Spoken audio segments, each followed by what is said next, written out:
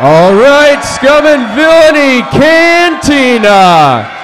Get ready and make some noise and welcome Kevin Smith and Marc Bernardin for Fat Man Beyond.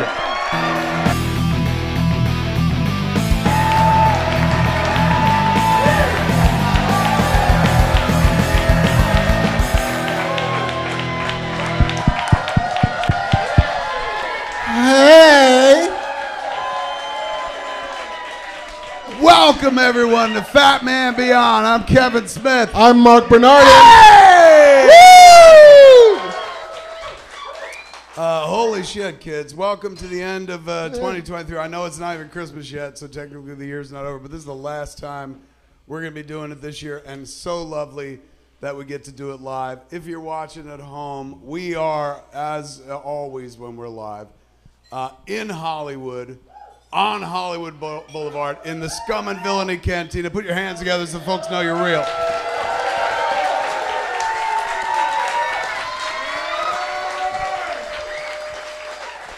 They're real and they're ready to go, man. We got a sold-out fucking house and shit, and we have a very special guest, kids. Yeah. Tell them, Mark. Ladies and gentlemen, Robert Downey Jr. RDJ is here, ladies and gentlemen, No? to talk about his role in Oppenheimer. Which, by the way, I finally saw Oppenheimer. Yeah? He is fantastic in it. If he doesn't get, I know they'll run him for Best Supporting Actor. He should really be run for Best Actor. And I'm not saying like head to head with Killian, but I guess that would happen. But I thought he was great. Anyway, Robert Downey Jr. is not here. Look at, there's that picture, man. That's what he looked like in Oppenheimer and shit. No, we wish we could pull that off and shit. No, I've never met him. Does he go to bars? He's pretty famous for being sober now. I don't know. That'd be horrible if we're like, come get interviewed, and at the end of it, he's like, I'm off the wagon, and we're like, Come we smell ruined the it. smells. Yeah. I'm back on the circus. I ain't fucking with RDJ, man. I want him being RDJ. I like him the way he's been for the last like decade plus.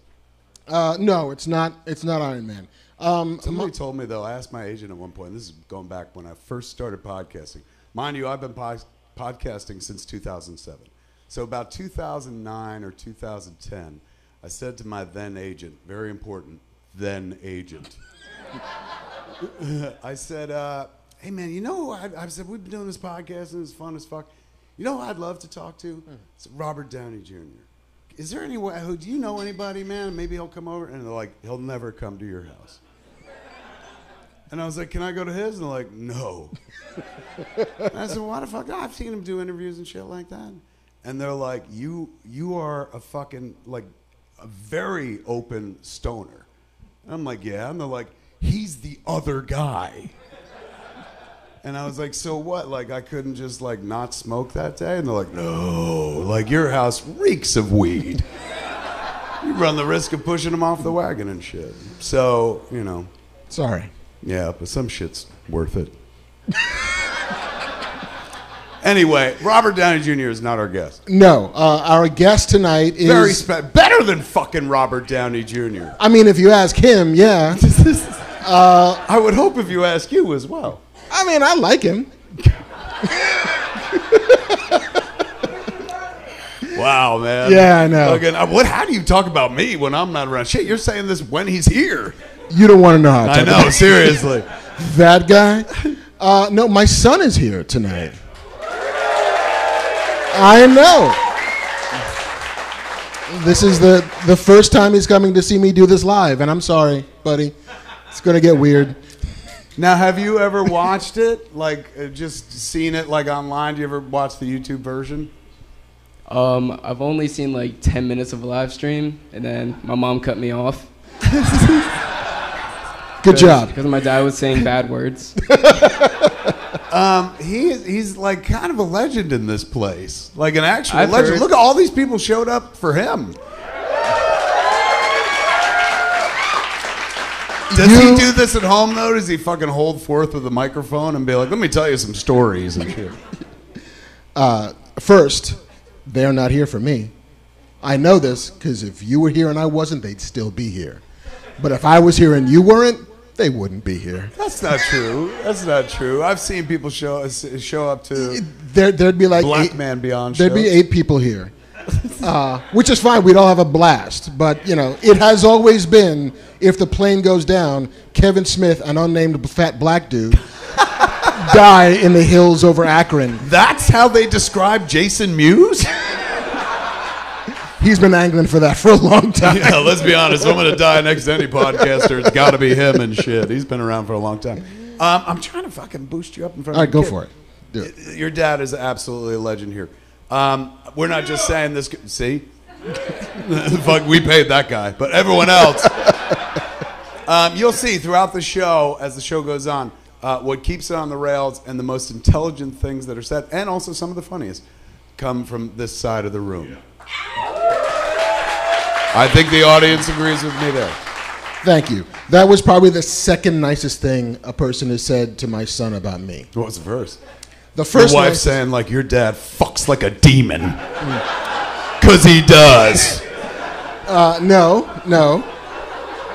The truest thing I'll ever say to you as my son, your dad fucks like a demon. Do with that what you will. This is why your mom didn't want you watching the show. Yeah. He and I went to the Captain America Civil War premiere. And I think he was like 11. Going way back. Going way back. Like, we had just moved out here. I had gotten a job for the LA Times, and with that job came like premiere access. Mm-hmm. So we went to the Civil War premiere. We're sitting up in the stands. It was in the Dolby Theater. And there's like the tiers of where they put people in the Dolby Theater. Like the floors for the stars of the show and the executives and the filmmakers. Okay. The second tier is for like people who star in Marvel TV shows and friends of the family and kind of journalists. And like the third and fourth tiers are like fans who like snuck in. So I'm sitting on the second tier, and 3 rows in front of me is Nathan Fillion. Ooh! Somebody just came. I know, dude. At the very mention of his name, every knee should bend. Tell me about the Fillion. What did he do? And I had met I don't know if there's any name that makes me come like that, where I'm like, oh! Like tiny earthquakes. And so I know Nathan a little bit because I'd interviewed him a couple times as a journalist. Yes. You know, we have mutual friends. We had him on Fat Man Beyond. We had him on Fat Man Beyond. The first show that we used to shoot before we had the bar. Before we had a bar. And so I said, hey, buddy, let's go meet Nathan. He's like, really? It's like, yeah, your mom loves Nathan Fillion. She'll be super jealous. Jealous? Jealous. Your dad makes up all sorts of funny words on the show. English is a fluid language. And so we walk over, and I'm like, hey, Nathan. He's like, hey, Mark, how are you? It's like, yeah, Nathan, it's my son, Luke. And he kneels down, because he's at that point 11, and he goes, Luke, I'm a really big fan of your dad's. And I was like, you son of a bitch. That's pretty smooth. It's like, you did it.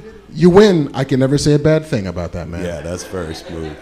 That is and plus he's Canadian, so it was sincere. Earnest as hell. American says that, and kid's like, yeah, bullshit. Canadian says it, kid's like, I see it in your eyes. I know.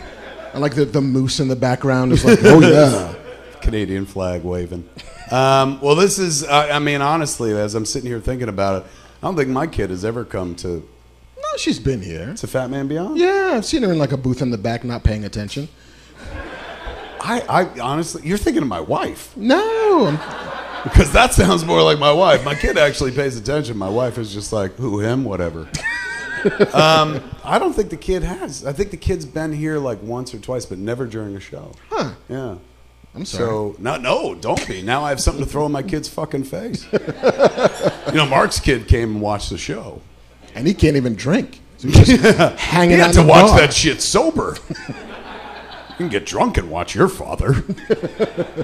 Well, welcome. How's college? Yeah, he doesn't want to be home. Is that right? Yeah, I like partying. Just like Dad. You're a party guy, too. When you go to, like, the San Diego Comic-Con, you're the guy that, like, you're out every night. I am. Yeah. But I'm not out like I used to be. No. Like, there's a version of Comic-Con where it was like, there's 4 parties tonight. I'm doing 4 parties tonight. All right. Now there's 52-year-old Comic-Con, which is like, I'm going to be there from like 5:30 to 7. Yeah. And I'm done. I got to go put my knees to rest. And that's how college kids party, right? From 5:30 to 7 and shit. the blue plate special at college. 5:30 at night till 7 in the morning. Like I remember I went to visit his dorm room, and I walk in and the kitchen counter is just covered with bottles of alcohol. And I was like, is there like a vegetable anywhere in this apartment? Like, well, vodka's made Some of potatoes. Some of them used to be, yeah. That's pretty awesome, man. Well, welcome. Hopefully, Dad makes you proud all night long. He will, because he makes all of us fucking proud. If you're, yes. No pressure. No pressure whatsoever. Okay. How have you been? Other than on your best behavior tonight. Best behavior. I'm good. I've since recovered from my back issues. Yeah, good. Yeah. Fantastic. We were supposed to do this when? The 28th of November. Right, but we couldn't because of the back thing. Because my back decided to be like, hey, bitch, you're 52 years old. Go down! And so I did. And yeah, and it was going to be my birthday show. That would have been fun. I know. Yeah. And we were like almost sold out and shit like that. I think we were. And JC was unhappy when I was like, man, I can't. Could you put me in the like the hand truck and like tilt me up and strap me in? Can you fucking lecture me? Yeah, just sans mask because it's not that kind of show. But you can strap me to a gurney and make me vertical. I'll do it. He was like, no. What happens on a night like that where we had to cancel? People coming to the bar. They're coming to the bar anyway, right? Hey, it's Banff Man, everybody. Give it up Banff. for Banff Man. Hey! I have to refund 75 tickets and send an apology message to people. And inevitably, usually like 2 people show up and are like, what's going on? They're like, I got the best seats in the house. But the funny thing is when that happens, I'm not here either. So like the staff has to deal with it. Oh shit. So we all get off easy. They're the ones who have to handle that. See what you did. I know. I feel so bad. Next time I'll do a personal message. I'll do a cameo. And it's like, hey guys, I'm smacked up on all kinds of drugs and I can't be vertical now, but sorry. You could have done the whole show like this. I know. It'll be fine. It'll be fine. Oh, all for you, JC. So you can sell fucking blue milk. Speaking of which, can I have some blue milk?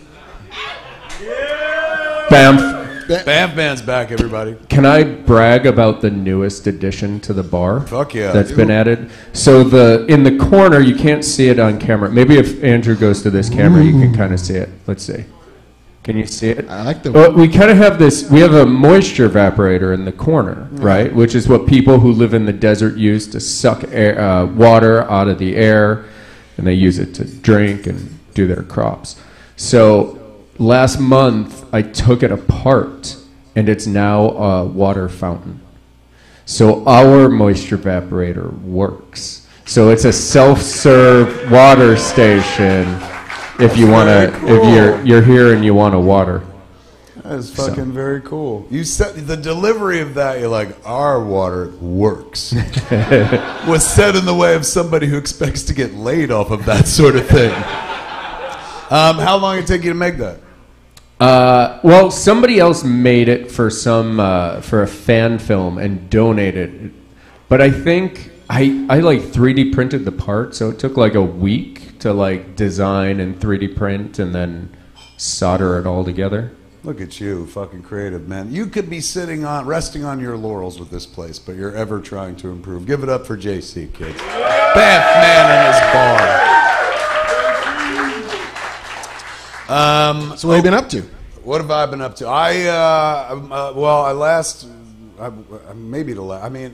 I talked about a few episodes ago. My wife shattered her hip. So for the better part of, for those who came in late, we moved out of our house that we'd lived in for over 20 years, and we moved into a house in the Valley, which I've talked about here on the show. I was like, hey, Valley neighbor, welcome. We're going to have barbecues. We're going to play in the pool. This is going to be great. 4 months later, we moved back to our old house. And now we're selling the house in the Valley. It's up for sale right now. If you want to live in a house I lived in for 4 months, kids. So we're back at the house that we've been in forever and stuff. It was tough to leave behind. And when we left, they fixed it all up. And we were like, this looks great. And suddenly we found, Fell in love with it. We were like in the Wall Street Journal, like when they're like, he's selling his fucking house. This is what it looks like and shit. And 9 days after it went on sale, like we were like, take it down. And they're like, why? And we were like, we want to live in it again. Those pictures look really nice. And it was furniture that wasn't ours and shit. We'll pay above asking. I know. When we moved back in, we're like, this looks nothing like the photos. So we moved back in. A week of moving back, we had the same fucking moving company, and they were like, you could do it again 4 months from now? I was like, we might. Fuck you. We might. My money. We're very fickle in our middle age. So they moved us in over the course of 5 days. 4 days I was there for it. And on Thursday night, I went and got on a flight to go to New Jersey to do a thing at Smodcastle Cinemas, my movie theater. When I was like 1 hour from my house, my wife stepped off of there's a stair that goes up to the platform where our bed is in an alcove. It's not like it's on a platform in the middle of a room rotating or something like that. It's just on a step up into an alcove where the bed is. I have slipped on it many times and shit, and I got a bruised ass for like 6 months at one point. She split her chin at one point. This was like the worst it's ever been. She went to turn the light off and then stepped on the step, which literally I just did this evening as well. Half of my foot was on the step, and I was wearing a slipper with grips, and still it slipped off. And my wife was on the couch, who lived through this exact same experience painfully and had like fucking flashbacks to her moment and shit like that. She fell, and my wife has very pronounced hips. They're like handlebars. I'm glad you said it. I had to, yeah. She landed in such a way that her top of her leg, they call it the hip, but it's the top of the leg. It is the hip, but it's really the top of the leg.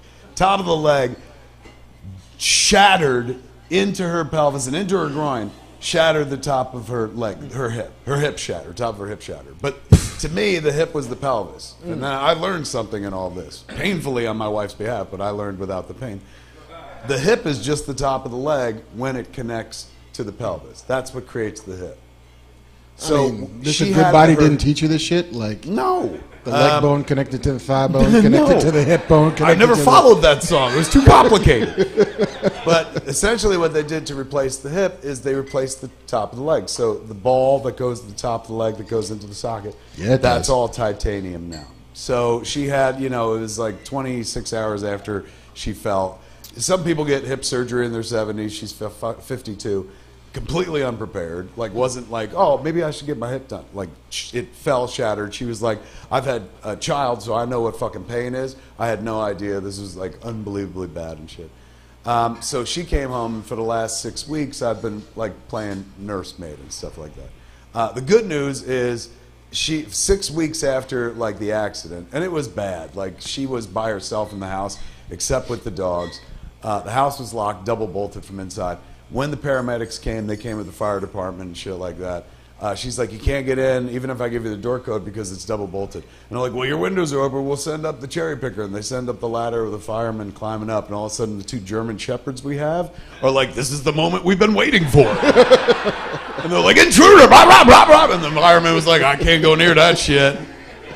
So fucking Austin, Harley's boyfriend, had to break in, go open the front door, let them in. 6 fucking paramedics had to cut her clothes off. I was like, what? Why'd they cut your clothes off? She's like, my leg wouldn't work at all and shit. So in order to fucking get me on the stretcher, they had to take my fucking gear off and shit. 6 people to get her downstairs. She was in absolute fucking misery and agony and shit. Happy to report 6 weeks later, I just left this motherfucker walking around no cane whatsoever. She went from a walker to a wheeler to a cane, nothing. So orthopedics, man. I don't know about anything else. 2 things like I've got experience with, right? Like I had a heart attack. So I know like cardiovascular medicine is fantastic. They saved my life. I probably should be dead. Orthopedics I now have experience with because of her. It's fucking nuts, dude. They like replace, she's got like a robot, not a robotic because they... AI. She's got AI hips. She's got some fucking... We went on strike against AI hips, my friend. That's right. I should tell her. I was like, we struck against you. You're part of the problem.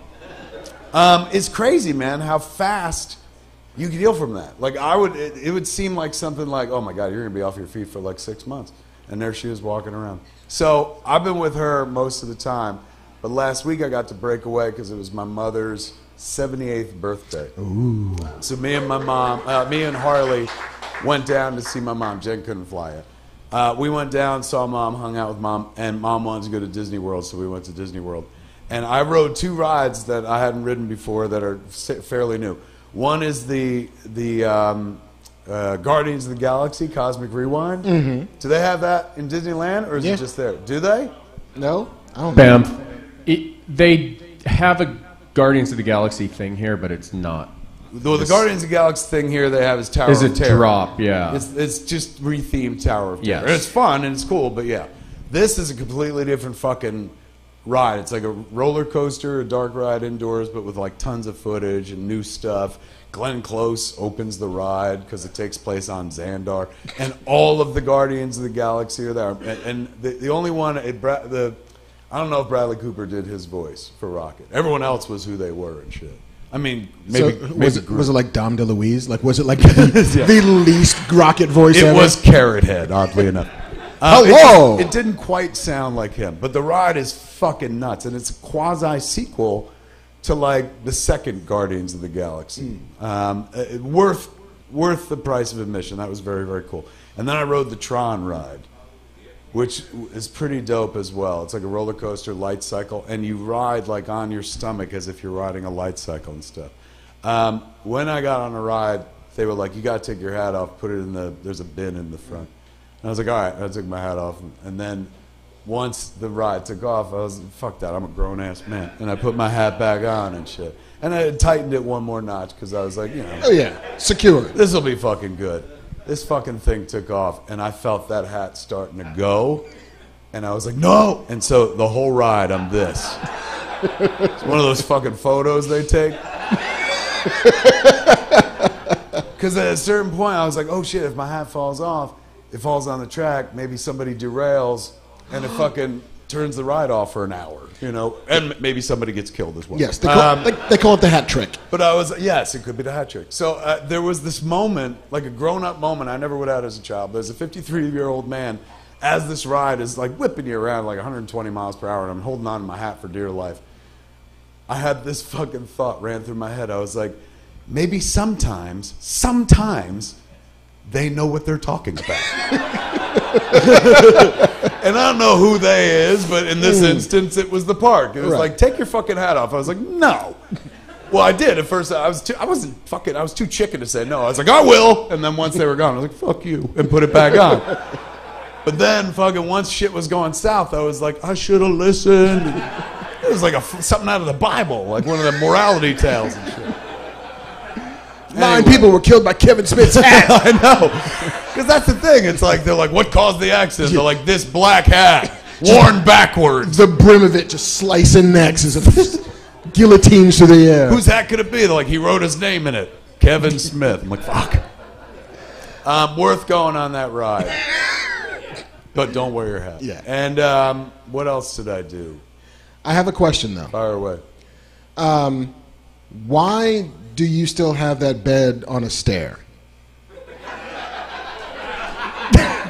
It's an excellent fucking question. Like, you've all tripped on it multiple times. Yes. One person completely fucked up one side of their body. Yes. And you almost tripped on it today. Yes. You're like, keep it on that lift. It's fine. Because if we took the bed off of it, what would go up there? It would be this weird little alcove that, like, people are like, don't go up there, it's haunted. And the wife won't let me do it. When we got back when she was getting out of the hospital, I was like, I'm taking the bed off that one step and putting it in the middle of the room. That way you don't have to climb up and shit like that. And she was like, no. She slept on the couch for like 5 fucking weeks. Rather than do that one step up to the bed, or rather than do the sensible thing, let me take the bed down below. And she's got very specific ideas about where things belong in that house. And you'd imagine she'd be mad at the house, because I sure would have been. If I was laying in the fucking hospital, I'd be like, fuck that cursed house.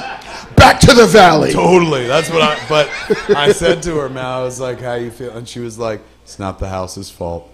But I was like, if this had happened in the valley, I'd never hear the end of it. You moved me to the fucking valley and destroyed my hip. But she won't say a bad word about the house. I mean, she's this just is like, like, nope, it's my fault, and I'll learn from this. This is like it's like Siegfried and Roy, right? Like, we got these tigers. We love these tigers. Tigers are the best. Roy gets eaten by a tiger. Siegfried's like, you know what? I still love these tigers. Get rid of the fucking tigers, man. I'm going to run that by her when I get home. Like, Mark says you're like Siegfried and Roy.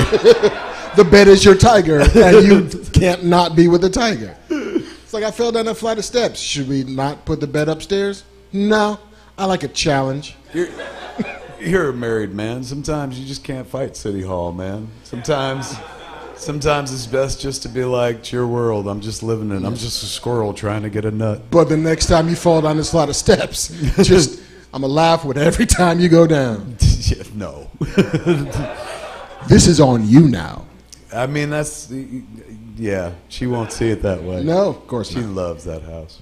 And I do too, don't get me wrong. Like, when I left it, part of the reason I went back is, like, I missed it. Like, we had very high ceilings and stuff like that, and we moved to a house with, like, ceilings that were normal size. And I felt like a hobbit. You know, my other house, I felt small, and then in the new house, I felt You felt big? Yeah, yeah. And I don't want to feel big? No, I like feeling small. Anyway, that's what I did. And then the rest of the time, let me see. We did a pickup for our flick, something we couldn't shoot in Jersey back when we shot it. We had to wait till we shot it out here. And that was a lot of fucking fun because it involved some green screen and shit and space and Flash Gordon. It was space. Yeah, it was fun. It was kind of cool. So I did that. You know, I don't know. I guess that's it. I've just been around the house. I've been working on not just finishing up the movie, but working on the next one.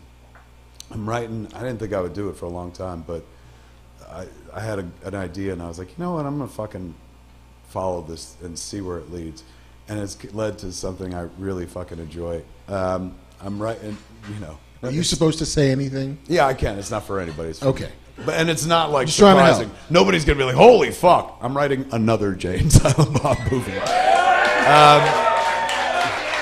Not surprising. It's what I do, I guess. But I honestly didn't think I'd do it for... Like, we had a plan to do, like, the third Jay and Silent Bob movie when Jay's daughter, Logan, was 18. Because then she could play Harley's daughter in the movie. Harley played Jay's daughter in Jay and Silent Bob reboot. So Logan would play Jay's granddaughter, and we thought that'd be fucked up. The multiverse of madness. Exactly. But, you know, Muse was just like, so I got to wait fucking 10 years to do another movie? And, you know, I was like, well, I guess you're right. And so I started thinking about this thing and started writing it, and I fucking absolutely love it. And I'm writing it in the way that I wrote Red State, in as much as not that it's going to be nearly as good, but anytime I know where the movie's going, that means the audience knows where the movie's going. And since it's a Jay and Silent Bob movie, and I don't know, the 18th, probably the audience knows where a lot of it's going to go. Anytime I feel that way, I just fucking turn the tables and write something completely different. Every time I know what the punchline is, I'm forcing myself to find a different punchline, undercut it and stuff. So I'm using it as an exercise to kind of sharpen the comedic knives, if you will. And I've been having a fucking blast doing it. So next year, 2024, is the 30th anniversary of Jay and Silent Bob. Because it's also the 30th anniversary of Clerks, but I don't own Clerks. I own Jay and Silent Bob, so we'll be celebrating the 30th anniversary of Jay and Silent Bob with nice mentions to Clerks, of course. So it could be a good time to shoot the flick, and it's like, this is the best thing I could say about it. It would work even if it wasn't Jay and Silent Bob. Like, it's just a movie. It's like a comedy movie and shit. And I love what we just did with the 430 movie, and it's an insanely sweet film. And it's got some funny stuff in it, but this is definitely like more of what I have done historically and whatnot. So I've been having a fucking blast doing that. That's where I've been. What have you been? You been writing at all? I've been writing. Like, when the strike ended and Hollywood kind of went back to work, specifically when the actor strike ended, and it was like, great, let's go make stuff. Let's start buying stuff. Let's start doing stuff. A lot of projects that had been kind of on pause for most of the year became unpaused. Right. And so lots of people began expecting things and asking for things, and so it's been a couple months of hopefully delivering on that stuff. I can't talk about any of it because, of course, I can't. I can't talk about, I went on a tour of Sideshow collectibles. Have you ever been out to Sideshow? Yes. Yo. That's where you want to die and be buried, right? You guys, it's so great. Yeah. Like, I had lots of favorite parts. All of it was like, I need a bigger house. Maybe I'll buy your house in the valley just for all the toys I'm going to get from Sideshow. I bet you I can get you a real good deal. It's real sweet. And one of the things that I did manage to get from them is somewhere back here that we're giving away tonight as part of our Q&A prizes is a limited Sideshow collectible Jammy Jam that Andrew probably has buried somewhere. To your left, he said. Ah! Thank you. Bam. Hey, Bam fans back, everybody. So I've been to Sideshow, and they took me to the store where you can get a sweatshirt or a T-shirt or a book. Did you get something special? It all depends on who you go with. That's what became clear to me. My favorite part, though, is we're walking around Sideshow, and there's toys everywhere, statues everywhere, and all of it's cool. And then there's a staircase going from one floor to another floor, and in the back is just like a little bookshelf, and nothing's lit up, nothing's fancy. It's just extra dolls and whatever. And in the back, unlit, buried in shadow, is the Cara Dune figure from The Mandalorian, the Gina Carano figure. I was like, did that ever? I'm sure they sold it. They made it. But, let this be a warning to you. This is what happens when you run afoul of Lucasfilm. We bury you in the corner. You get moved to the back. Yeah. I was like, oh, they should walk every new actor through here and be like, don't do that. Here there be monsters. Yeah, that place is pretty magnificent. Yeah. Especially because they've got, the sculptures that you can buy and put on a table, and then they have life-size shit where you're like... And I asked him, I was like, what sells more? Is it the statues that are super cool or the life-size stuff? It's life-size stuff. By a factor of 3 or 4. We sell more of these than we do of the normal stuff. I was like, wow. Ooh, who's buying stuff? He's comic book stores? Saudi princes. He's like, we shipped 40 stormtroopers to a mall opening in Abu Dhabi. I was like, damn. Wow. And a Darth Vader, and some Fett, and a this. He's like, we have it's like a chess set of life-size Imperial figures in a mall in Abu Dhabi. It's oil money. I was going to say, Bam. I feel poor. Yes. I was going to say, I've said this. I don't even have one large fucking thing. I mean, I got Iron Bob, but that's because I made a fucking whole-ass movie to get it and shit. But, I don't have, a huge Iron Man or something like that. And how many they got? They 40 stormtroopers. I have a... Hold on, I'm having an existential crisis. What has it all been for? Yeah, I'm like, what am I spending my money on if I don't have at least a big Iron Man?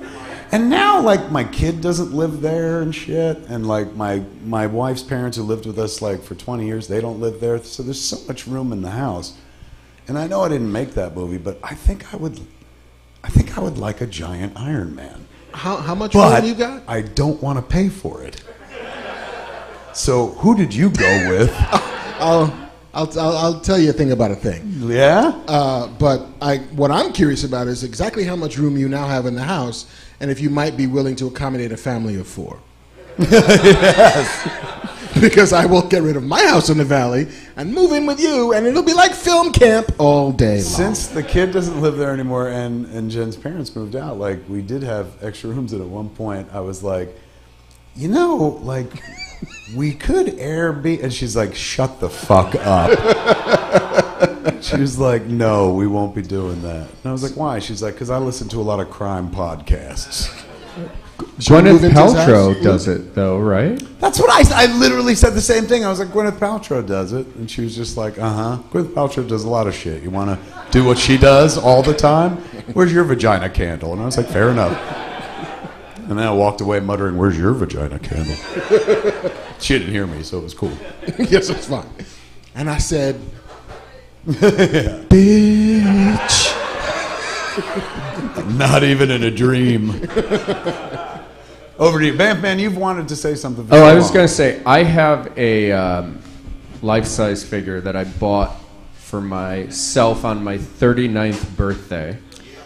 Is it a Star Wars thing? It's a Jessica Rabbit.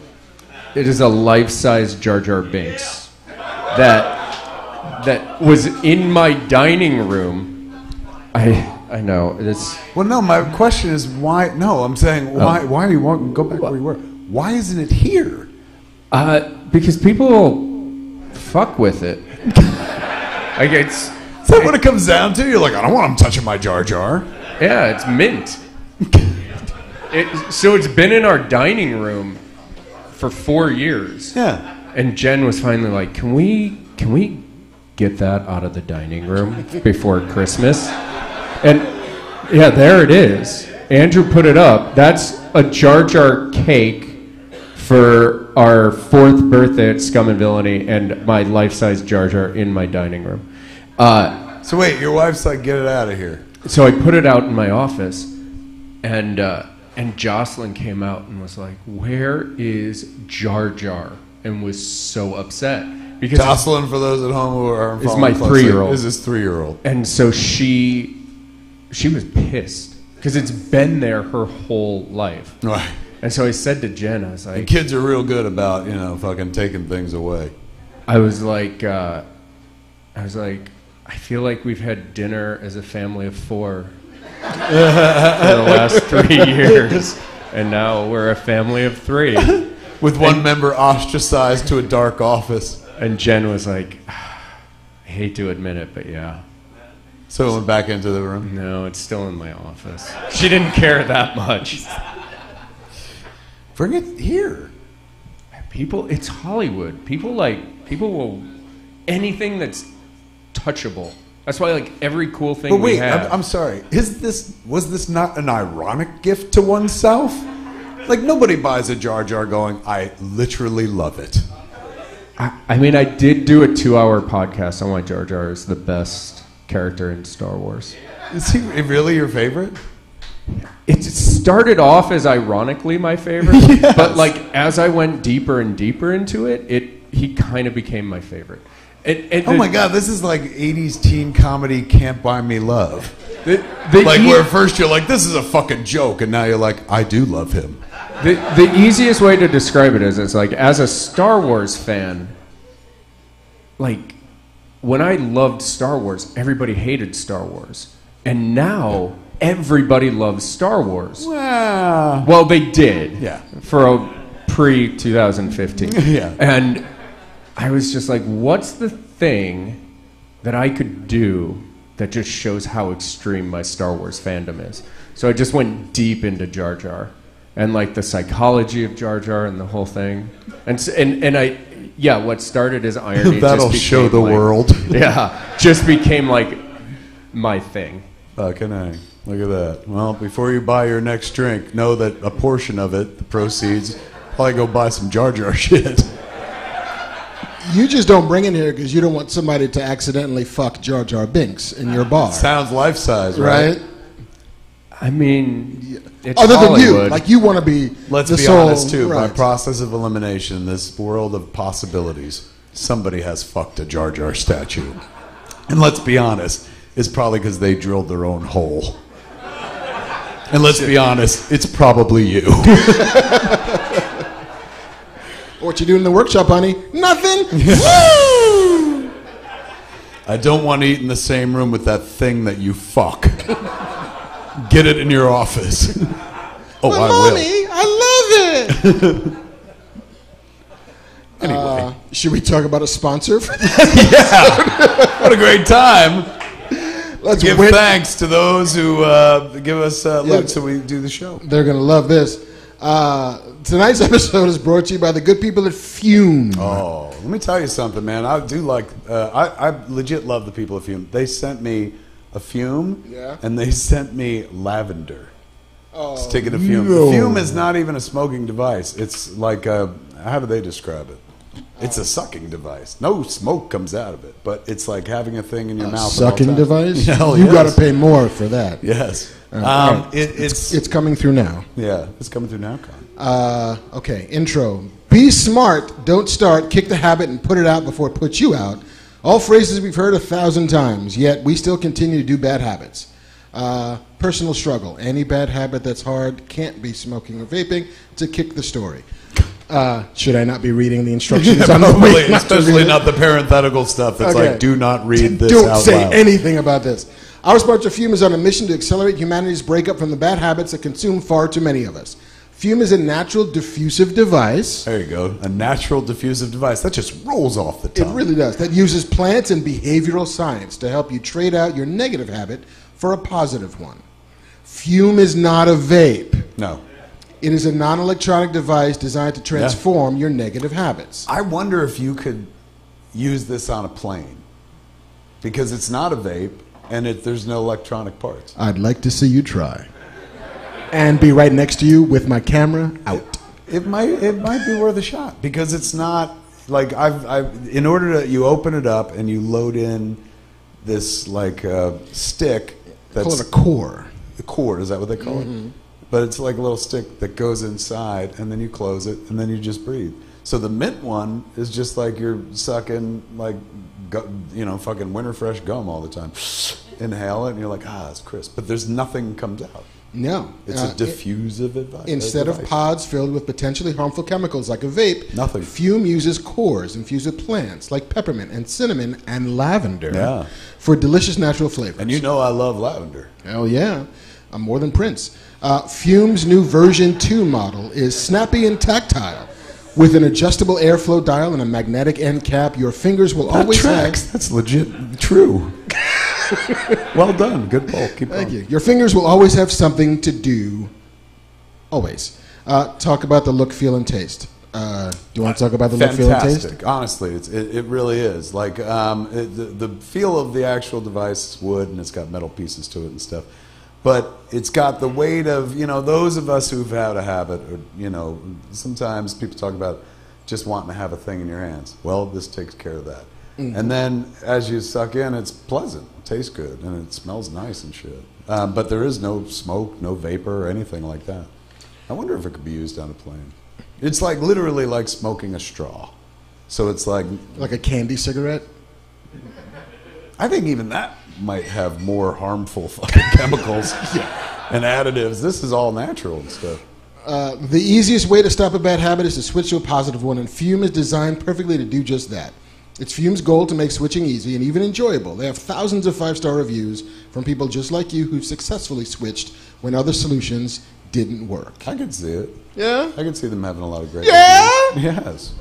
Head to tryfume, TRYFUM.com and use code FATMAN to save 10% off when you get the Journey Pack today. Journey Pack comes with 3 unique flavors and the new version 2 Fume to help kickstart your positive habits. That's what they sent me, the version 2 Fume. Yeah, it's clicky. Yeah. That's tryfum.com and use code FATMAN to save an additional 10% off on your order today. And we thank the good folks at Fume for sponsoring this final episode of 2023. Give it up for the good folks at Fume. We did it! Can I sell some things too? Sure, before we get into the top 10s and the news and Q's and A's. We got graphics.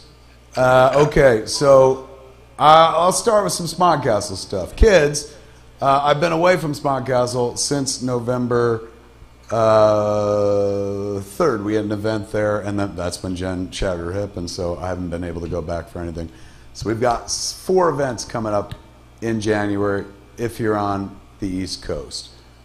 First up is Smauction, which is something we do before every show that I'm at Smodcastle, where we auction off props and shit like that and sign things from people who've been there, posters and stuff, like Jason Lee's been there and stuff, Joey Adams, so they sign stuff. We auction that off. We're doing a whole fucking show because people, sometimes the auction that we do before the movie, you've been there for Fat Man Beyond, sometimes goes like fucking, the longest one was 3 hours long. And the audience is like, when are we watching the movie?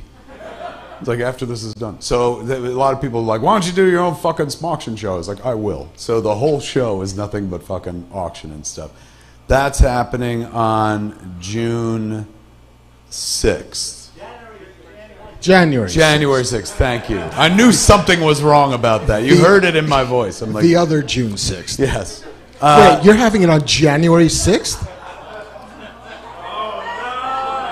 Happy anniversary, everybody! I guess. Come storm the castle and storm the Smod Castle. That's right. And buy my Smod Castle insurrection. Well, it's not a holiday we got to keep sacred or anything. And into the kind of thing we want to like fucking put behind us and I'm not celebrating that way. I'm pretty sure the Catholic Church celebrates like, when did Jesus die? Well, January 6th is actually a Catholic holiday. It's Epiphany, Little Christmas it's called. How weird. I just fucking pulled that from my Catholic training. That's like when fucking Batman loses his mind and becomes the Batman of Zura and Ra and shit. Just like the programming. He's like, if I'm ever taken over, a fucking program kicks in where I can be Batman even if I fucking have lost my mind. That's what the Catholics did to me. They did. So even though I haven't been in fucking church for fucking years, I was able to pull that shit just That's like some that. Ra's al Ghul shit. That really is. Trust your training, Master Bruce. Truly. I might be able to do all the Stations of the Cross from memory. Go! Nope. Can't fucking remember a one. I know it doesn't work out well for Jesus. Yeah, Dominic Saunders, he'll be all right. Kind of like the Titanic. All right, so January 6th is no longer going to be remembered for that stuff. Nope. It's going to be remembered as the day of Smoction. Also, the day of the 15th anniversary screening of Zack and Miri Make a Porno. That screening is nearly almost sold out already, kids. Those tickets are on sale right now at smodcastleCinemas.com. Then I come back 2 weeks later to do two things. And one is the second time we've done it. Last year we did an event called Clerks Open All Night, where you come at 10 o'clock at night, we lock you in, you sleep at the theater, you spend the night with me, and we watch all the Clerks movies, the entire Clerks saga and shit. Pedophile's dream. Why? Let's just lock you in the theater, buddy. You can't leave. We're all fucking grown-ups. There's no children there. You're the only one who brings a child to a bar. He's of majority. Yes, it's not a pedophile thing at all. Dude, fucking the internet. I'm selling shit here, They get man. fucking weird. It's just us sitting around watching Clerks. And we had a great time doing it last year. We're doing it again. So Clerks Open All Night 2 happens on January 20th. That is also half sold out at this point, so get your tickets fast. And then I think the day after that, we're doing Batman Returns. Showing Batman Returns. They wouldn't let us show it before The Flash came out. Now they're like, you can show it. Whatever you want. Yeah, didn't you want to show Batman? Go ahead. Can you show The Flash as well? All the Batmans. Always a good time to be had at Smod Castle, kids. You got that clip, Andrew?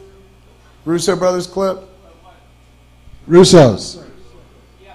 All right, so this is like the last time I was at Smod Castle, we did this thing on November 3rd where the Russo brothers came to Smod Castle, and I got to interview them. We shot the whole thing. But this is a little piece that's kind of very relevant to our crowd, I guess. Remember, in a world, the kerfuffle about the dogs? Box office. Yes. Yeah.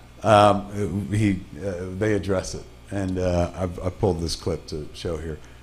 In a world where take it Arrested away. Development can trace its origins back to Man Bites Dog, you guys have You're wearing the same you're jacket. very schooled in your subject matter. What a horrible Yeah, fashion. we watched a lot of Apologies. shit growing up. I mean, we were just wearing the same. fanatics. I mean, it was like Are we Dobie supposed to be Gillis able is to in hear there it? too, and so is Lost in Space and What they're saying is, And I would Gilligan's imagine Island and many amongst your influences, You're like, many I Scorsese know, films right? as well. I'm many I was like, yeah, he Scorsese said it. films. Hear that in Who doesn't? Every are Scorsese. we Yes, not meant to hear it? everybody. For the record, Oh, everybody shit. loves Martin Scorsese. All right, Yes, so everybody go does. back to the He's one of the beginning. reasons. In a world where Arrested Development can trace its origins back to Hey, well, that went great. Doesn't that make you want to go to Smod Castle? Of course it does. We ready to try again, Andrew? To be fair, it was playing the audio on the stream. That's It's what just we not figured, in the we room. figured, but everyone in the room, it was such an awkward sit for a minute. They were just looking at us, and we had no answers for them.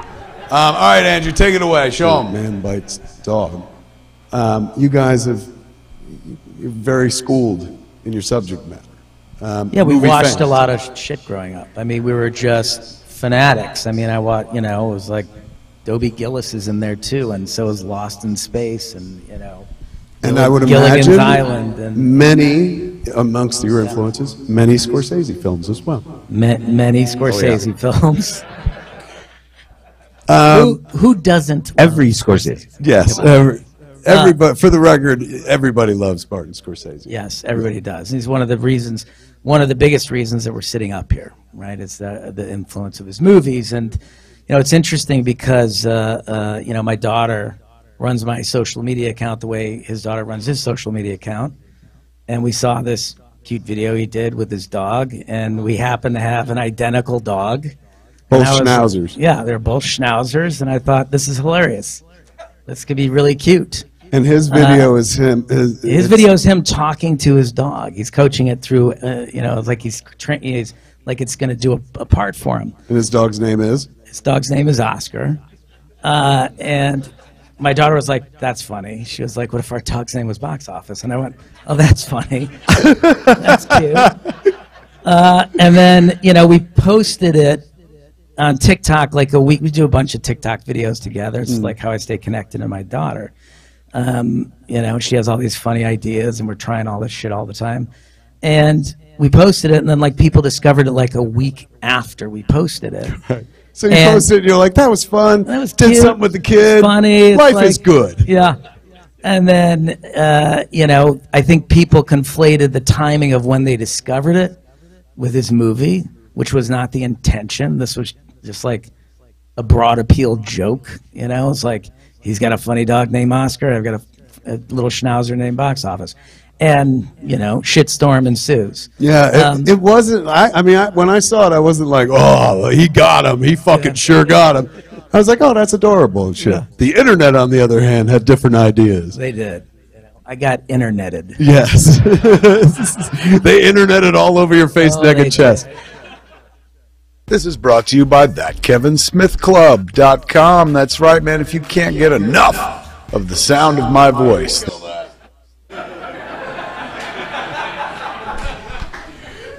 They're already hearing too much of me. I'll tell you what, as Mark pointed out, I'm dressed the exact same. It's all right. Come on out to Smog Castle Cinemas, kids. Tickets available right now at smogcastlecinemas.com. Can you throw up the comic book covers, Andrew? Quick Stops Volume 2, number 1 came out this week.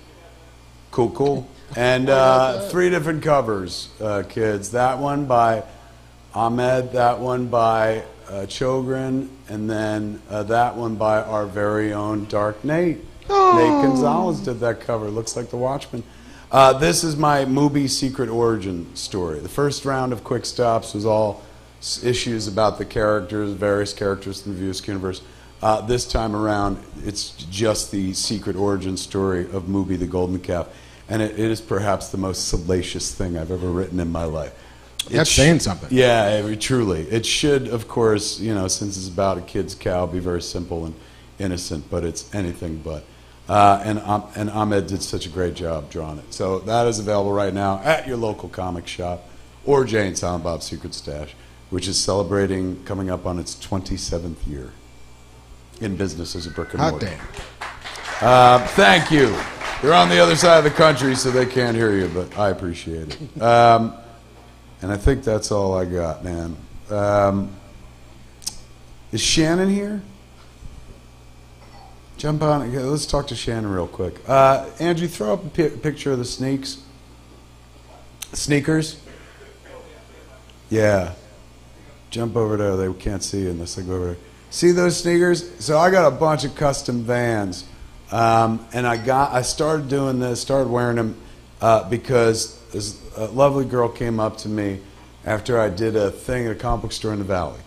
And after the show, she said, your shoes are terrible, wear these. And she gave me a pair of Mubi's Vans. Her name on Instagram is One Crafty Punk, as in the number 1. But we know her, Shannon. Give it up for Shannon, everybody. Say hi.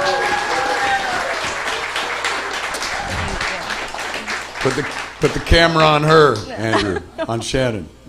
I know. There you go. There's Shannon, everybody, at home. Thank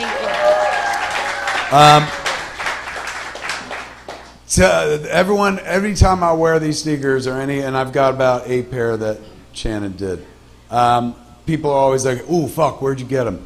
And I try to explain and stuff, and that's when they're like, "Wait, I gotta fucking go find this person on Instagram." Yeah. You paint sneakers? Yes. How long have you been doing it? Probably 10, 12 years. And from scratch, no pattern? Sometimes I'll give myself like a guide or a little bit of a pattern or kind of like a stencil, but mostly, yeah. I sketch out all my ideas like on Procreate and kind of piece together my layout and how I want to do it, and then what do you got in that Vans box? What's in the box? A new pair. Yeah. Please, Gwyneth Paltrow's head? No.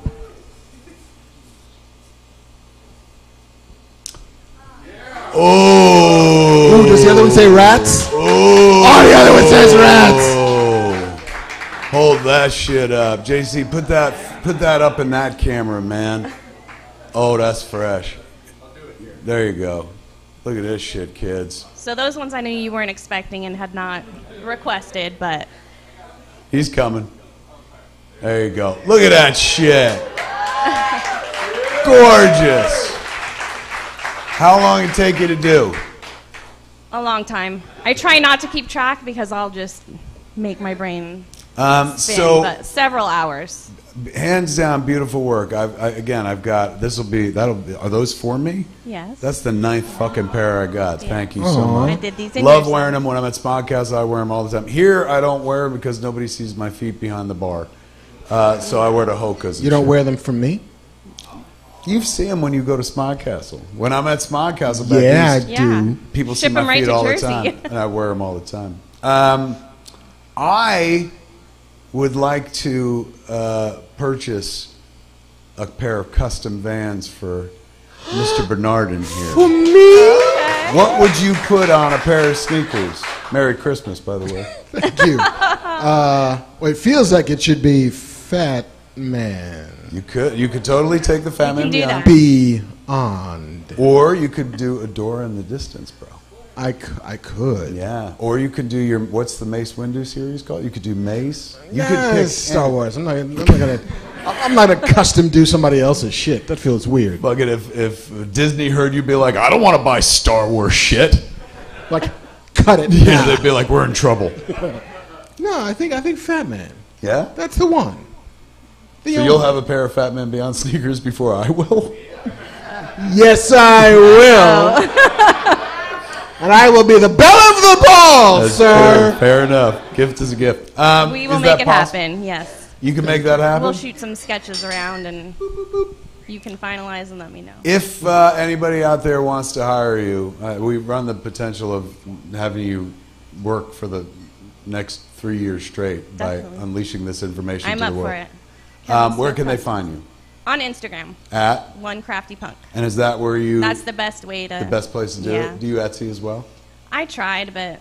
So Instagram is the way to go. Flooded and they take too much money and I take too long to paint, so... Kids, I can't say enough good things about the Skips. If you're a Vans person, some people don't like wearing Vans. I love Vans. I can do other shoes. You got to tell Jay I can do Nikes.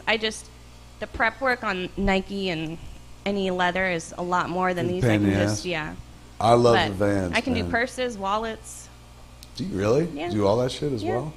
Maybe These I'll are just, start I'm a purse. shoe junkie. I love my Vans, so it was just like the merging of the two together makes sense to me, and it's just what I love. Done and done. Kids at home, go check out on Instagram One Crafty Punk, CraftyPunk. Yep. Give it up for Shannon, kids. Thank you, Shannon. That's awesome. I would put those on back here, but fucking it's so sticky back here.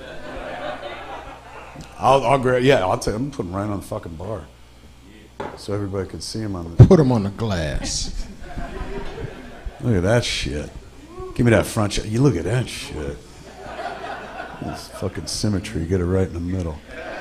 Kubrickian symmetry. There you go. It's been bugging me. I'm leaning toward you all night like I'm scared. I got to learn to stay over here because look, that's a better shot. Like you're scared? Yeah, like this is. Look at that framing. It's terrible. Look at all that dead space. It's like but over here, this makes more sense. But I like being near you, to be honest. I feel safer here amongst all these fucking people. If somebody makes a jump, you got my back. Yes. If I'm over here, anything could happen and shit. It'd be seconds before you could react. Okay. What shall we do now? We have news. Yes. We have my best of 2023. Where do you want to go first? Let's leave it up to the kids. Where do you guys want to go? News or best of? Well, that was a mistake. Yeah. How about Way this? to go. Clap for news. Okay. Clap for best of. Ladies and gentlemen, Mr. Marc Bernardin always puts together a list and says, hey, I'm putting together a list. Will you do it? And I'm like, all right. And then I never do. But thankfully, most of the stuff on his list I get to comment on. However, because I've also seen, there are things that Mark has put onto his list in the past which took me a little while to catch up to. Case in point, a few months ago, I fucking wrote Mark out of the blue to be like, I just finally watched Train to Busan. Didn't you talk about that 9 years ago? You know, and he was like, yeah. And I was like, it's fucking amazing. He's like, I told you.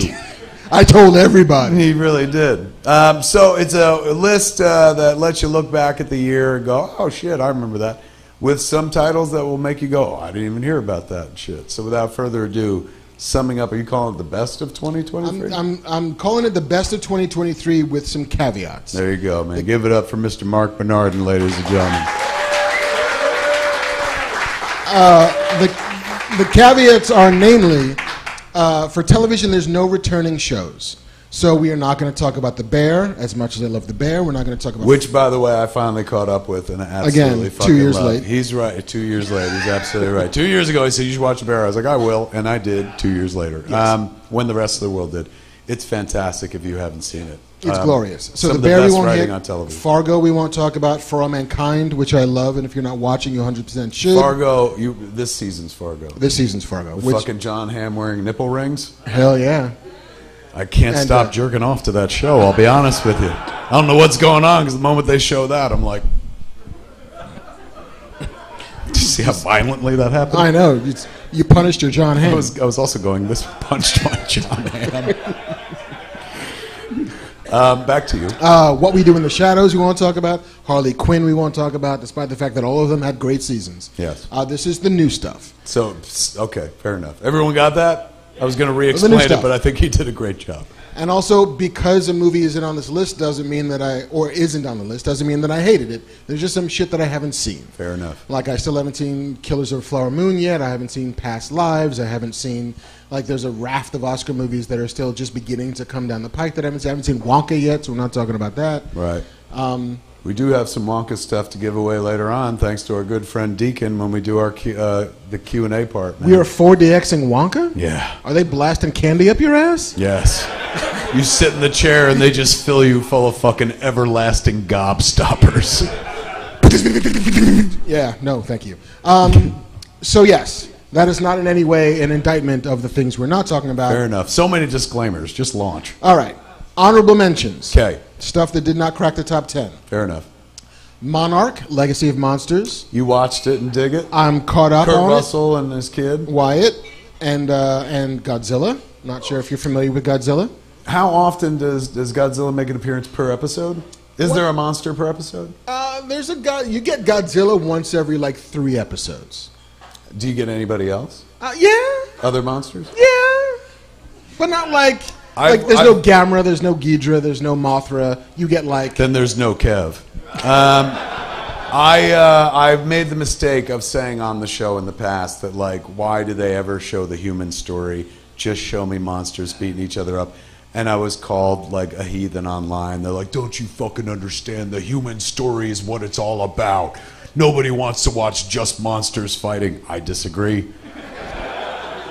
So I will say I know the human part is important. Is this just the human part over and over again? It's a bit of it's the mystery. It is the human part to a certain degree, but it is not quite there's another title we'll talk about later on, which is very much the human part, and it's phenomenal. But we'll get there. Okay. We'll get there. But this is more like, what if the X-Files also was about Godzilla? And like that's also kind of cool. Does it pass the Godzilla Bechdel test? In as much as, is there ever a conversation where people aren't talking about Godzilla? Because let's be honest, if Godzilla existed, that's all we'd fucking talk about. Trump's not Godzilla. We all talk about it. So imagine if something that fucking huge could knock buildings over, had fucking atomic breath and shit like that. There wouldn't be, like, there would be no scenes in that show where people are like, how you doing, really? People would be like, oh my God, isn't it amazing we haven't been killed by Godzilla yet?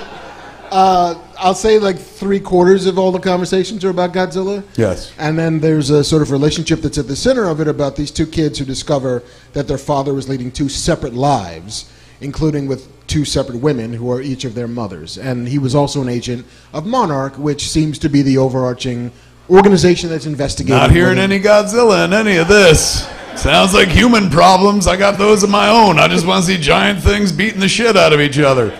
It's called escapism. No, I understand. Yes. It's important. And you like it. It's I got do an like honorable it. mention. Honorable mention. Watch when I watch it 3 years from now and be like, Mark, have you ever seen Monarch? It's worth an honorable mention. It's just the human part. Yeah. Beckham, the Netflix documentary about David Beckham. You did give that high praise when we talked a few weeks back. It's pretty extraordinary, especially because if you're a kid who spent any time at all in the 80s or 90s, and you will remember this person. And whether or not you remember him as a soccer player, football player, as a sort of fashion model, as just a famous person at the height of fame. The way they sort of dig into his life and excavate all of the drama underneath it and examine what fame actually meant in a place where you couldn't walk around and not be David Beckham. Like, and all of the attention that gave. Like, he had to flee countries because there was too much heat on him. And so it's an interesting examination into both sport and the abject insanity of being famous. Doesn't matter if you know a thing about I could care football. less to a certain degree about football, other than the Ted Lasso of football. Right. But it invests you in it in a way that happens quickly and effectively. Multi-episodes or like 1, 2? 4 episodes. Fuck. For 1 hour. Why does everything have to be so fucking long, man? Like they put up, what did I watch? Like fucking, I watched Leave the World Behind. Mm-hmm. And when I looked at the running time, I was like, 2 hours and 20 minutes. What the fuck? But then at the end, I was like, it's over. But it was like good though. It can't be over. Keep it going and shit. He kept that shit gripping for 2 hours and 23 minutes. So that's a bad example. But everything is a series, man. Like, why can't they just tell this story in 2 fucking hours? I don't know, man. But it's real good. All right, fair enough. All right. The Marvels. Yes. Loved it. Watched it. That was this year? That was like 3 weeks ago. Oh, The Marvels. I thought you meant Ms. Marvel. Yeah, The Marvels. That was this year. Yeah, like it is not the best Marvel movie ever. It is maybe in the top half of them, but it 100% does what you want a movie to do. It gets in, it gets out, it makes you laugh, it makes you feel a thing about a thing. And the cast is phenomenal. Like, I don't know what more you wanted from a movie like this, because for me, it gave me everything I was looking for. It is, it's been the whipping boy or girl in this case for the last few months, but I think Aquaman's about to be like, hold my beer. Glub glub. Yeah, they didn't do a premiere for Aquaman at all, and they're not letting anybody, they're embargoing the reviews until the actual day it comes out. Never really a good sign. And I read one box office projection report that said it may not open as well as Blue Beetle did.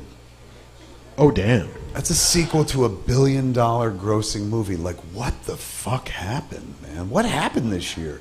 It's like we entered the upside down. Nobody gives a fuck about Marvel or Star Wars anymore. You and I, we're fucked. This show, fucked, you know? We got to start talking about politics or something, man, because nobody cares about fucking Star Wars and Marvel anymore. It can't be fucked. I'm getting shoes. Yeah, good point. We got to stay alive for one more season. I got to get the shoes. Yeah, man, the Marvels. God, that did just happen, didn't it? But worth the honorable mention. You're absolutely Indeed. Right. American Fiction. Some of the people. The makers of American Fiction, ladies and gentlemen. Indeed. They're a bit whiter. What is it? American Fiction is a movie written and directed by Cord Jefferson, who, if you don't know the name, he's the guy who wrote the black and white episode of Watchmen, Nostalgia, and won an Emmy for it. Okay. This is his writing directorial debut, starring Jeffrey Wright and Sterling K. Brown and who else is in it? Leslie Uggams. Leslie Uggams. But it's an adaptation about a novel. Jeffrey Wright is playing an author who is struggling with his identity as a sort of black author in modern America, who decides that rather than write scholarly works about, characters having their own existential crises, he's going to write the shittiest novel he possibly can, the most stereotypically black thing that anybody has ever written. And that becomes the book that everybody wants to buy. That becomes the book that becomes a runaway bestseller. And so it's all about sort of him synthesizing whatever version of himself can deal with being a sellout, but also does become a commentary on the industry that he's selling out to. Fuck. What's the title? American Fiction. I mean, doesn't really give you a hint of what's to come. Like, you just did a better job of selling it than the title did. I mean, it's... Can that be the title? Everything you just said? Everything I just said. It's all of that things. But it's a really strong debut from a person who's never directed before, never wrote a feature before. The performances are great. Jeffrey Wright can do no wrong. Sterling K. Brown can do no wrong. And it's like an hour and 45 minutes. I'm in. See? What is it streaming someplace? No, it's in theaters now. It's in theaters. It just opened in New York and LA and Atlanta, and it's going to go wide in a couple of weeks. But every festival it's gone to, it's won. I think it won the audience prize at Toronto. It's won the audience prize at like, I don't know, Santa Barbara, New York, TIFF, like everywhere it's gone. It's performed really well. American Fiction, kids. I'm in. It's been Golden Globe nominated for Best Picture, and Jeffrey Wright. It's going to be one of those movies we're going to talk about for a while. Oscar screeners. Oscar screeners, and for sure. Probably. But see everything in a theater. If you possibly can. Preferably at Smodcastle Cinemas. Yes. See how I'm still like gravitating toward Mark? I'm so scared over there. I got it's like haunted in that corner of the bar. I got my little box here. Like I can just move, and you're like, I want in. I do. But see, over here feels weird. Like, I don't want to be in. No, but if you look up at the camera, it's like there's a natural dividing spot between us. It is, and if I'm over here, like it's growing out of my head. It's a terrible fucking shot. I know I'm the guy that shot Clerks, so I shouldn't talk. But like fucking, all I have to do is this, and that looks better. But it just feels so foreign because I just want to be like. Hey. Finally... This is still honorable mentions? Yes, one last honorable mention. Jesus. Listen, dude, we're blazing. Just fucking make a list of 15. Fuck. No, go ahead. I'm in. American Fiction. Damn. Teenage Mutant Ninja Turtles, Mutant Mayhem. The Seth one? The Seth one. So much fun. It was a good like time. It doesn't exist without the Spider-Verse movies. I think that they were sort of unlocked by what you could get away with thanks to that stuff. But again, it's like 90 minutes long. The kids are great. The action is super fun. It looks like art. It looks like somebody who could drew a movie with crayons. And I'm kind of here for it. Is that now streamable everywhere? Yeah, like I think it's hit its home video phase, so it's at home. All right, there's your honorable mentions, kids. Indeed. Now, number 10. Here we go. Here we go. Here's the meat and potatoes. Number 10. Guardians of the Galaxy Part 3. Excellent. Wonderful time at the movies. It's not saying much, but I cried. But who didn't at this fucking movie, man? You had to be like a fucking robot. There's some scenes, like particularly with Rocket and his friends, which were fucking heartbreaking. Which is insane considering they were all CG characters and not even cute. They were all altered fucking in horrible ways and shit. And still, their performances, the performances of the actors who played the voices of the characters, shine through, made those performances so very human. I think that it's the best performance Bradley Cooper's ever given. Now, I haven't seen Maestro yet, so I don't know. But like up until then, not as controversial either. No, I mean all of it's fake nose on Guardians. Yeah, all of it's fake everything. All of it's fake everything. But it's the best he's ever been, and that part of the story is so fantastically well executed. The whole fucking movie, yeah, it rests on his shoulders. So strong. Thank God it wasn't like, let's do Groot. Yes. No. Number 9, Poker Face on Peacock. Oh, wow. That was this year. Mentioning it a while back. That was like January. And it stayed on the list. It stayed on the list. Wow. Because there's something so wonderful, and I think we're beginning to remember the joys of an episodic TV show. Mm-hmm. Where it's like every episode is a new story. Like there's as opposed to one long mythology. As opposed to the like serialized, we are following Walter White for 5 seasons, which is great, but like you can just jump in on the show anytime you wanted to and have an experience that's complete. And there's something kind of wonderful about that. Natasha Lyonne is great. Ryan Johnson directed like half the episodes, and they're great. It's his show, right? Didn't he create it? He created it with Natasha Lyonne. They were like, we want to make Columbo. Right? Yeah. It's like, there should be more Columbo. Wow. What did Natasha Lyonne do to you? Boo! Boo! Was that a boo? Ryan, you don't like Ryan Johnson? All right. He loves you. But yeah, no, I love that show. So much fun. It's on Peacock, still streaming. Go watch it. That was number 9? That's number 9. Here we go, number 8, kids. Leave the World Behind. What I just talked about before. Yeah. That jumped into your top 10. That cracked into the top 10 like last week. Wasn't it? Is made by Sam Esmail? Sam Esmail, who did Mr. Robot. Mr. Robot. And he did another thing with Julia Roberts as well. There was a podcast that he adapted into live action, the name of which escapes me. But it was very much... What is Homecoming. It? Homecoming, yes. Right. Well done. But yeah, Leave the World Behind. It's on Netflix now. It's their number 1 movie on the service at the moment. Right. And it's about a family that's Julia Roberts, Ethan Hawke, their 2 kids, who rent an Airbnb in like posh Long Island, somewhere like Sag Harbor, where the North Shore, where the rich people go. And then things start to go weird. Phones stop working, there's blackouts, they can't get signal, the TV goes out, there's no internet, and there's a knock at the door, and it's Mahershala Ali and his daughter, played by one named Michaela, I think you pronounce her name, who say that it's their house. It belongs to them. He's wearing a tux. And it then sort of launches into this story that is both about a very real apocalypse that's very tangible. There's no aliens, there's no outbreaks, there's no nothing. It's just like, what if everything we rely on stops working? And it's also this very kind of cogent satire about white fear of black wealth and black power. Like, Julia Roberts does not trust Mahershala Ali. No matter what he says, no matter how many times he proves this is his house, no matter how many times he's like, okay, you guys can stay, that's fine, but like, it's my house. You can't tell me I can't be in my house.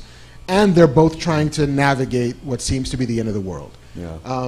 So it's operating like this 2-hour-long Twilight Zone episode that's incredibly tense and incredibly well performed. That's what he does insanely well, is ratchet up the tension and keeps it ratcheted. The score helps. This feeling of fucking dread just keeps you glued to the movie. Like I said before, when I saw the running time over 2 hours, I was like, come on. But in it, you don't feel it, and the whole time you're just moving closer and closer to the TV, and like, what is it? What's going on? Like, I can't tell you how many times I turned to my wife and I was like, what is happening? You know? And she's like, I don't know, I'm watching it too. I was like, what's with the fucking deer? Like, it's a pretty fucking involving watch. Now, it's, you know, some people I've seen online who are like, I don't like the ending.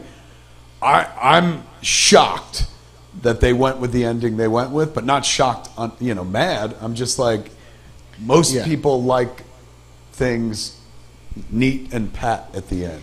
Yeah, they found a way to make it triumphant without at all ending the story. Yeah, without fucking selling out on what they've done before. Because with movies like this, at a certain point, you ratchet it up to a place where it's like, all right, either this has got to be a dream or fucking like credits and it's like the day after, you know, fucking just something horrible and you got to deal with it and shit. And they went toward the fucking latter path, but there's an oddly satisfying human note in the middle of it. Yeah. It is worth a watch. Really worth a watch if you got Netflix, and mostly everybody does. It reminded me of Miracle Mile. Okay.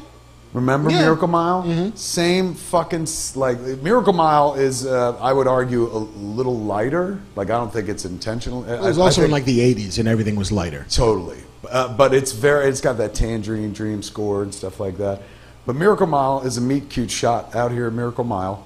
where that diner used to be. Now it's gone. They're building something there and shit. But some guy's going to meet a girl he met, meet cute. It's like at the beginning Matthew of the movie. Modine? No, it's Anthony Edwards. The other Matthew Modine. Yes. and the girl is, what's her name? She was in... Mary Elizabeth Mastrantonio. No, but what a great guess. She was in St. Elmo's Fire, but she Mayor wasn't Winningham. Demi Moore. Yes! Excellent fucking pull. Yeah. So they Who's meet better than cute me? in the park, and they're like, let's go on a date. And we're going to meet at this diner at like 9 o'clock. And he shows up, and as he's walking in, the payphone outside rings. And then he just fucking stops and answers it. And it's some guy going like, oh my God, they did it. They fucking launched. Where's my dad? It was dad there. And he's like, what are you talking about? He's like, who is this? And he's like, you just called the payphone. He's like, I'm trying to reach my dad. I'm at a silo. They just launched at us. We're just launching back at them. And then he's like, no, sir, no. And you heard gunshot and the line go dead. And fucking Anthony Edwards walks into the diner and tells this story. And people in the diner, some people are like, that's fucking stupid and don't believe that. And then there's one person who I think is Denise Crosby, who was on Star Trek. Tasha Yar. Yes. She has like an early fucking brick-ass cell phone where she's like, I know somebody in the Rand Corporation. She calls up and she's like, it's real. And the whole, like, these people in the diner know that nuclear weapons are on their way to the United States. And the rest of the city doesn't and slowly finds out. And this movie was shot in 86 for a budget of like $1 million. There's a shot in this movie that pre-exists CG. It's a crane shot where they fucking open up on, what is the Wilshire, and it is crowded with cars as far as the eye can see. It is a feat like and a half for any AD to have pulled this off, like with no money especially. But it's a harrowing shot of like cars, something that's similar that we see in Leave the World Behind. Cars just packed and there's nowhere to go. People running on top of cars. That movie escalates further and further to the place where you're like, it can't be where it's going. There's the picture right there. And then it goes into a third act, which is unbelievably fucking dark. For a movie that started as a meet cute. P.S. They do meet. Like, they do wind up together. But under the work, they die. Everybody fucking dies. It is a harrowing fucking film. And this reminded me of that. Like, as I'm watching it, I was like, he must have seen fucking Miracle Mile. It's not like he copied it, but it's the same sense of like, holy shit, it's all coming to an end, and this is what would really happen.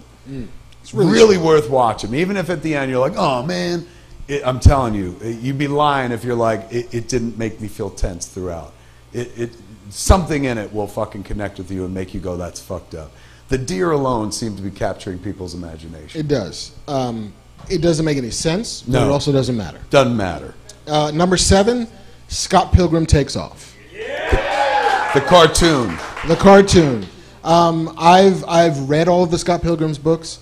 I watched the Scott Pilgrim movie, and I thought to myself, why are we doing this again? And then I saw it. And it 100% earns 8 episodes of we're doing this again. Because everything that you think you were going to get, it makes, as you say about writing the next Jane and Silent Bob movie, wherever you thought they were going to make a left, they make a right. Wherever you thought they were going to do a thing that you remembered or recognized, it's like, oh, I know where this is going. You 100% don't know where this is going. It reminds me a little bit of the reception to, let's say, somebody made a Masters of the Universe show that people expected a thing and then didn't get the thing. What's that like? It was so weird. And so By the way, Masters of the Universe Revolution coming in 2024. yeah, woo! Shh, don't. I don't want the internet getting mad at me again. Let them see Hordak, then they'll be fine. But I think people like came to this expecting a Scott Pilgrim story and discovered that it was a Ramona Flowers show, and it's great for it. It's amazing. It's so. There's a device that happens early on that allows at the end of the first episode where you're like, what? It makes a left instead of a right, and suddenly you're in completely uncharted territory. And it earns every one of those episodes. Fucking and it's just how many episodes? I think it's 8 or is it 10? It's 8. And I've seen him say, like, we're not doing it again. Yeah, it's like, he's like, we emptied the tank, put everything we wanted to put into this. We didn't know if we'd get another season. Now it feels like, why do another season? Yeah, it's like if an idea occurs to us, maybe 3 or 4 years from now, we'll think about it. But for now, Scott Pilgrim took off, and we're done. So that's number 7. Number 6 is Oppenheimer. Did anybody see the Bomb movie? Only $1 billion worth of people saw the Bomb movie, so I'm assuming you guys did. It is not what you think it is. It is the rare movie. It's a bit like Titanic, in which you know what's going to happen. You know that, like, oh, the bomb works. So, like, the tension of what normally would be this movie of, are they going to get it wrong? Is the formula not going to work? Are they really going to die? Like, no, you know it works, and you know nobody's going to die, except for lots and lots of people that the movie seems unconcerned with, kind of at all, which is my biggest knock against it, is it does not in any way contend with the reality of dropping a bomb on millions of people. Oppenheimer seems to have a bad couple of months, is the ramification for that. But it is phenomenal filmmaking. It's incredibly expertly done. It feels like a thriller, even though it has no thrills, for the middle section of it. And to your point, Robert Downey Jr. will win an Oscar. He's like, look, especially in this room, most of us are in the bag for Robert Downey Jr. anyway, thanks to, you know, the strong Tony Stark Iron Man work over the last decade plus. But I'm not saying we forgot. You know, he's just been doing one thing for so long, and he had Sherlock in there and a couple other movies and shit. But there's a reason he works so well as Tony Stark, and it's not because it's like, oh, he's kind of like Tony Stark in real life. He's just an amazing actor. And just because he played that role so many times, you know, you tend to be like, oh, well, how hard can it be? And yet he made it engaging each and every fucking time. Yes, we bring our affection to the character and the history of how he's played the character, but every time he went up, he had to give something new, and he did. And that's because he's a fantastic fucking actor, and always has been. So I'm not going to say, like, I forgot. I've loved him for years, particularly as Tony Stark. But when he was doing all the press for this movie and going, like, this is my third act or whatever, I'm like, third act? Like, how many acts? Come on, man. Like 9 acts. Yeah, you've had all the acts. Like, share some and shit. And then when I saw the movie, I was like, God damn it, he's right. Like, he could totally go on and never fucking talk about Iron Man ever again.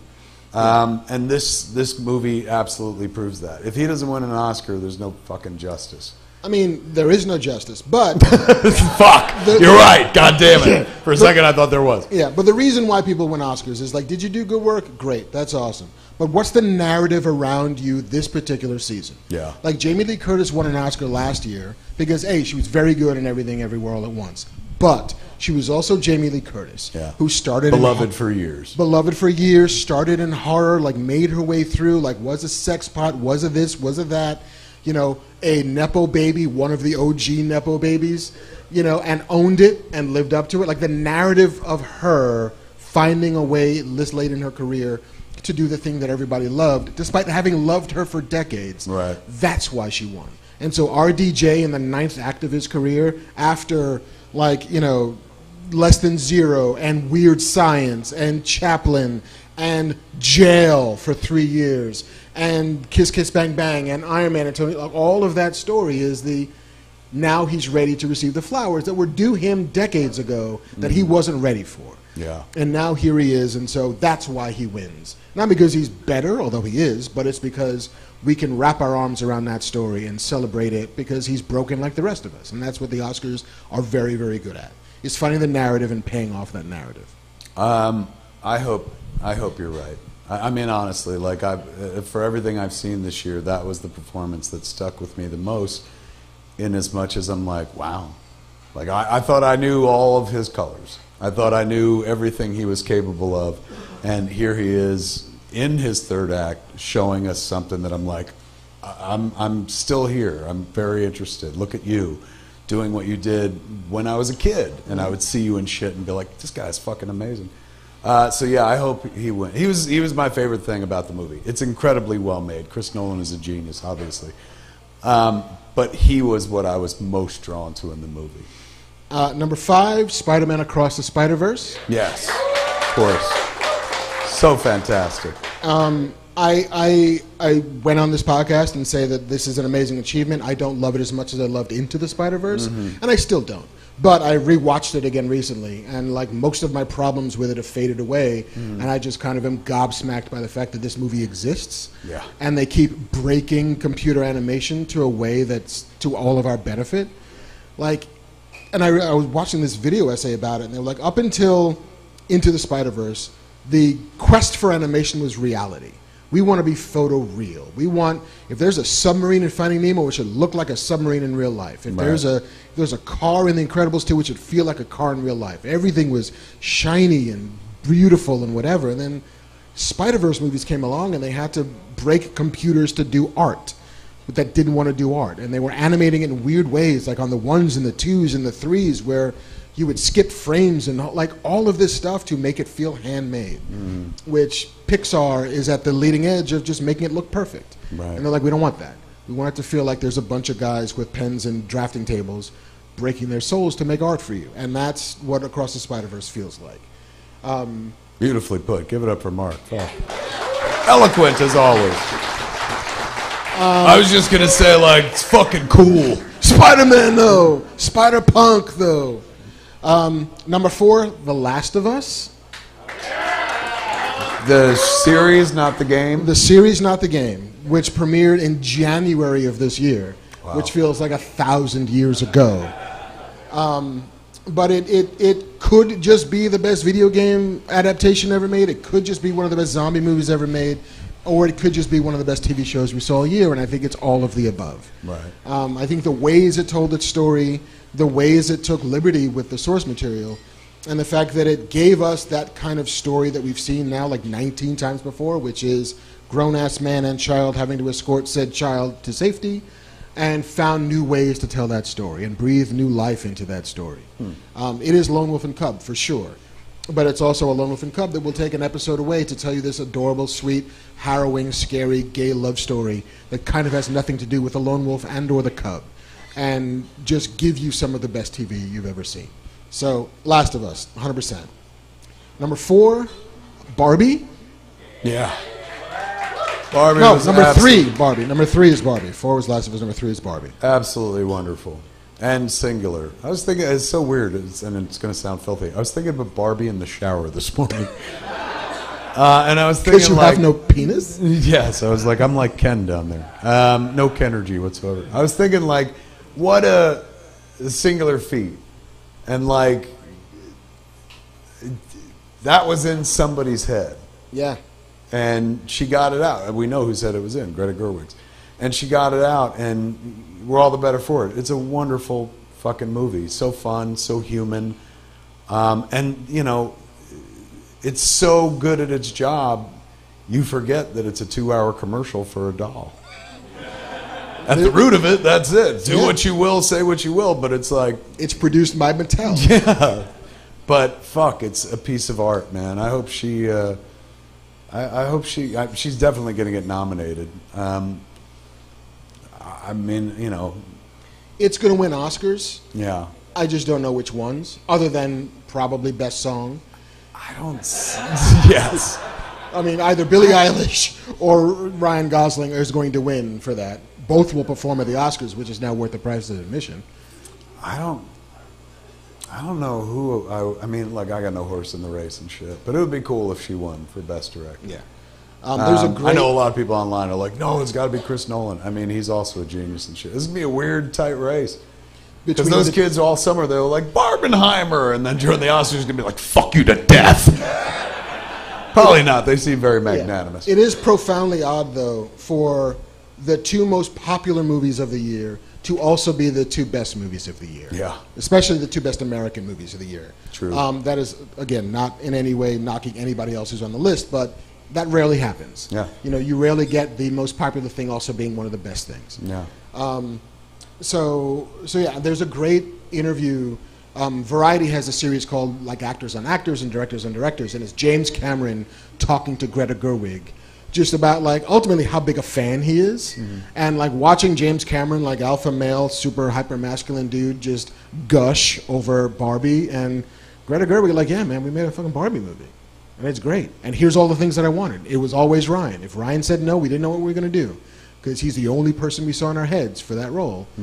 And just talking about it, like you said, we saw it in our heads and pulling it into reality, and how working with Mattel and getting them to buy on into making Mattel the bad guys of the Mattel movie is kind of astonishing. It's a special film, man, and truly one of the biggest, if not the biggest, phenomenon of 2020 movies in 2023.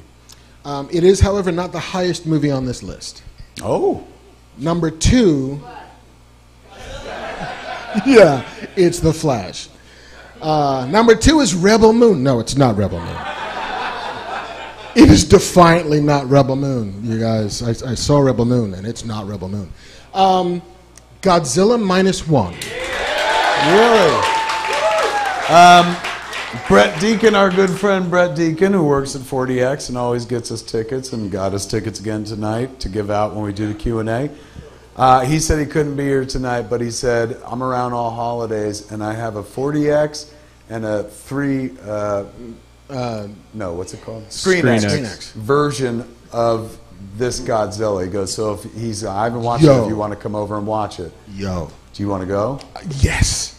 How good is it? Which version, though, Mark? You've seen it. So do we want ScreenX or do we want 40X? Yeah, do we want a chair to fuck us or what? I think you want to get penetrated by a moving seat. Let me ask you this. Yes. A lot of human parts? Yes. Fuck. But it does the thing that almost none of these movies do, which is actually makes that story compelling. It makes it about grief and responsibility and tragedy and sort of comeuppance and earning one's place back in the world, because it's set in 1954. It's set after. It's like a prequel to the Toho movie, Godzilla -1. It's 1 year before, and it's about this kamikaze pilot who's unable to go through with it, and so he does not do his part in the war like he thought he was supposed to do. He does not contribute to the glory of Mother Japan like he thought he was supposed to, and like a coward flies away from his formation and lands in this tiny island base that Godzilla attacks. And he's now sort of pair bonded with this giant beast, and every time he sees it, he realizes that like he's not man enough, he's not human enough to be worth living in this world. He not only survives the kamikaze stuff, he survives the Godzilla attack and goes back to the mainland, which is the disaster zone because it just finished World War II and half the people have been bombed by nukes. And this is a Godzilla movie? It's a Godzilla movie. Because like every time Godzilla comes into this guy's life, it takes something from him. And it happens with fair regularity. And the Godzilla is scary. It's horrifying. Throw up the picture again? They play it. Oh, he's got to find it. Sorry. But it plays like a horror movie every time he shows up. Like he's... there we go. And is he CG? Yeah. And apparently they made this movie, I don't quite believe it, but the budget for this movie is apparently $15 million. Holy shit. And it looks better than any Godzilla movie you've ever seen. Like, they legit destroy Japan the way you're supposed to in a Godzilla movie. And it's harrowing. Every time it's harrowing. No connection to that Monarch show? None at all.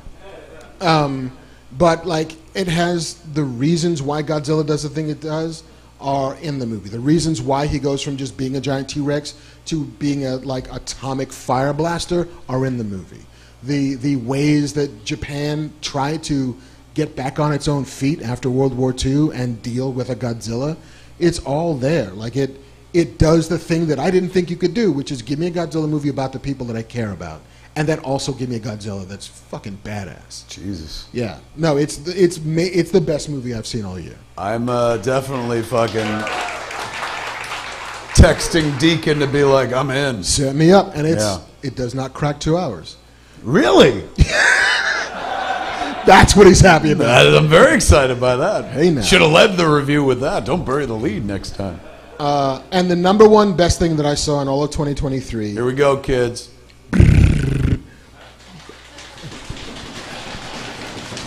Everyone's jerking off all of a sudden. And so loudly. Like, duck. Lotion, you guys. Blue Eye Samurai. Oh, you loved it. And that made your number one spot. That made my number one spot. Mark's been talking about it for a while now. I've been talking about it for like a month. I tried to get Luke to watch it, and he was like, whatever. He's like, I'll watch more. But it's phenomenal. There's nothing that show does not do well. It's a character piece. It's vicious, bloody, awesome revengeness. It's a historical document of sort of 15th century Japan. It's the most beautiful show I've seen in a God's age because it's all expertly crafted by some of the best people to do it. And the writing is such that it makes me weep every time I watch it. And I've seen it more than once because I realize how bad I am at this job when you see somebody do it that well. Oh, is that right? And it's the kind of thing where it suddenly becomes, oh, I need to now go back to all the stuff I'm working on now and steal from Blue Eye Samurai. Right. And find ways to just continue to peel back layers of character. And every time you peel back layers of that protagonist, it enriches the story, and it's a surprise. You think you know what you're getting, you're not getting it. You thought you knew, you're not. It always subverts what your expectations are. And the action is out of this world. How many episodes? 8. How many people have seen it so far? Put your hands together. That's your homework. Go home. What are you doing here? That's it. Number 1 on Mark's list, man. Let's go through the list real quick. Number 10. Guardians 3. What was it? Guardians 3. Guardians 3. Number 9. Poker Face. Number 8. Leave the World Behind. Number 7. Scott Pilgrim Takes Off. Number 6. Oppenheimer. Number 5. Across the Spider-Verse. Number 4. Last of Us. Number 3. Barbie. Number 2. Godzilla -1. Number 1. Blue Eye Samurai. I think I've seen half your list. We did all right this Yeah, year. not bad. Normally I'm like, I didn't hear that. That sounds cool. Look at that, man. There's a year's worth of entertainment right there. Give it up for Mark, man. Give it up for Hollywood. They made us cool stuff. They did. They entertained. I got something that I'm going to share, and then we're going to share it with the audience, I guess. Oof. You grab that. So, they send me shit all the time and whatnot. This came from the folks at Panasonic. Let's see what they said. Hi, Kevin. We're... Handwritten? Yeah, it is handwritten. Damn. We're delighted to present you with this limited edition Stormtrooper-inspired shaver. Word in the galaxies, you've taken a ride aboard the Millennium Falcon and you left feeling 10 years younger. I said that a few years back, but yes. Now it's time to welcome you to the dark side. This shaver promises a similar experience, meaning it'll make me look 10 years younger. Enjoy these Star Wars-inspired grooming treasures. May the shave be with you, the Panasonic team. So, some lucky consumer tonight is going home with this. It is a Panasonic shaver, special edition, rechargeable shaver that looks like a stormtrooper.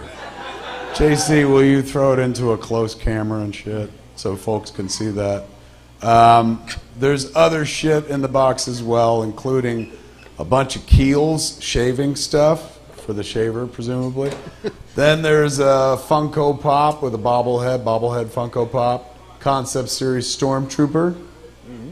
Then there's a lanyard, I guess. It's got a bunch of Stormtroopers on it, and what looks like a jerk-off towel. Oh, yeah, that's a jerk-off towel. And it's got a Stormtrooper on it, so, you could shoot straighter than a Stormtrooper right into that. And you came in that thing? You're braver than I thought. Nice. The box is empty. There's nothing else in it and shit, just wrapping. So we'll give those out later on when we do the Q&A, man. But in the meantime, thanks, Panasonic, for sending some free shit. Somebody's going to be walking with this shaver. I see JC is eyeing it right now. He's just like, why didn't he just fucking give it to me? Yeah. You see my head? I need a shaver. He's like, I shaved my head. I own a fucking Star Wars kind of bar. I really should have just given it to you. My bad. I mean... JC won a shaver, everybody. Give it up for JC. I was gonna say... He does shave. He's literally wearing a mohawk, and I'm like, gee, I wonder who would want this. I'm sorry it's not Jar Jar themed, but...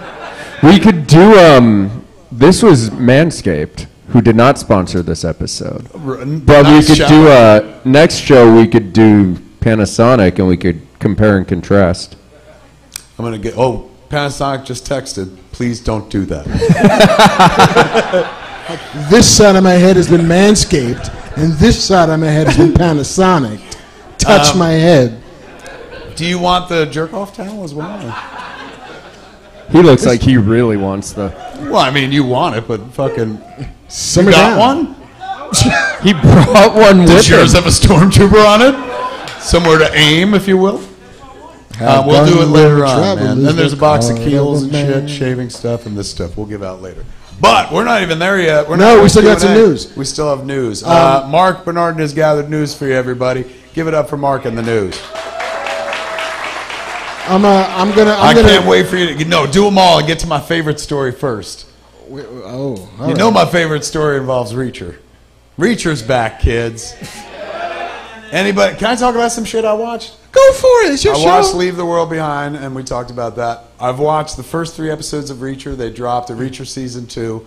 3 episodes they put up there. It continues to be a spellbindingly wonderful show that interrupts my relationship with Batman.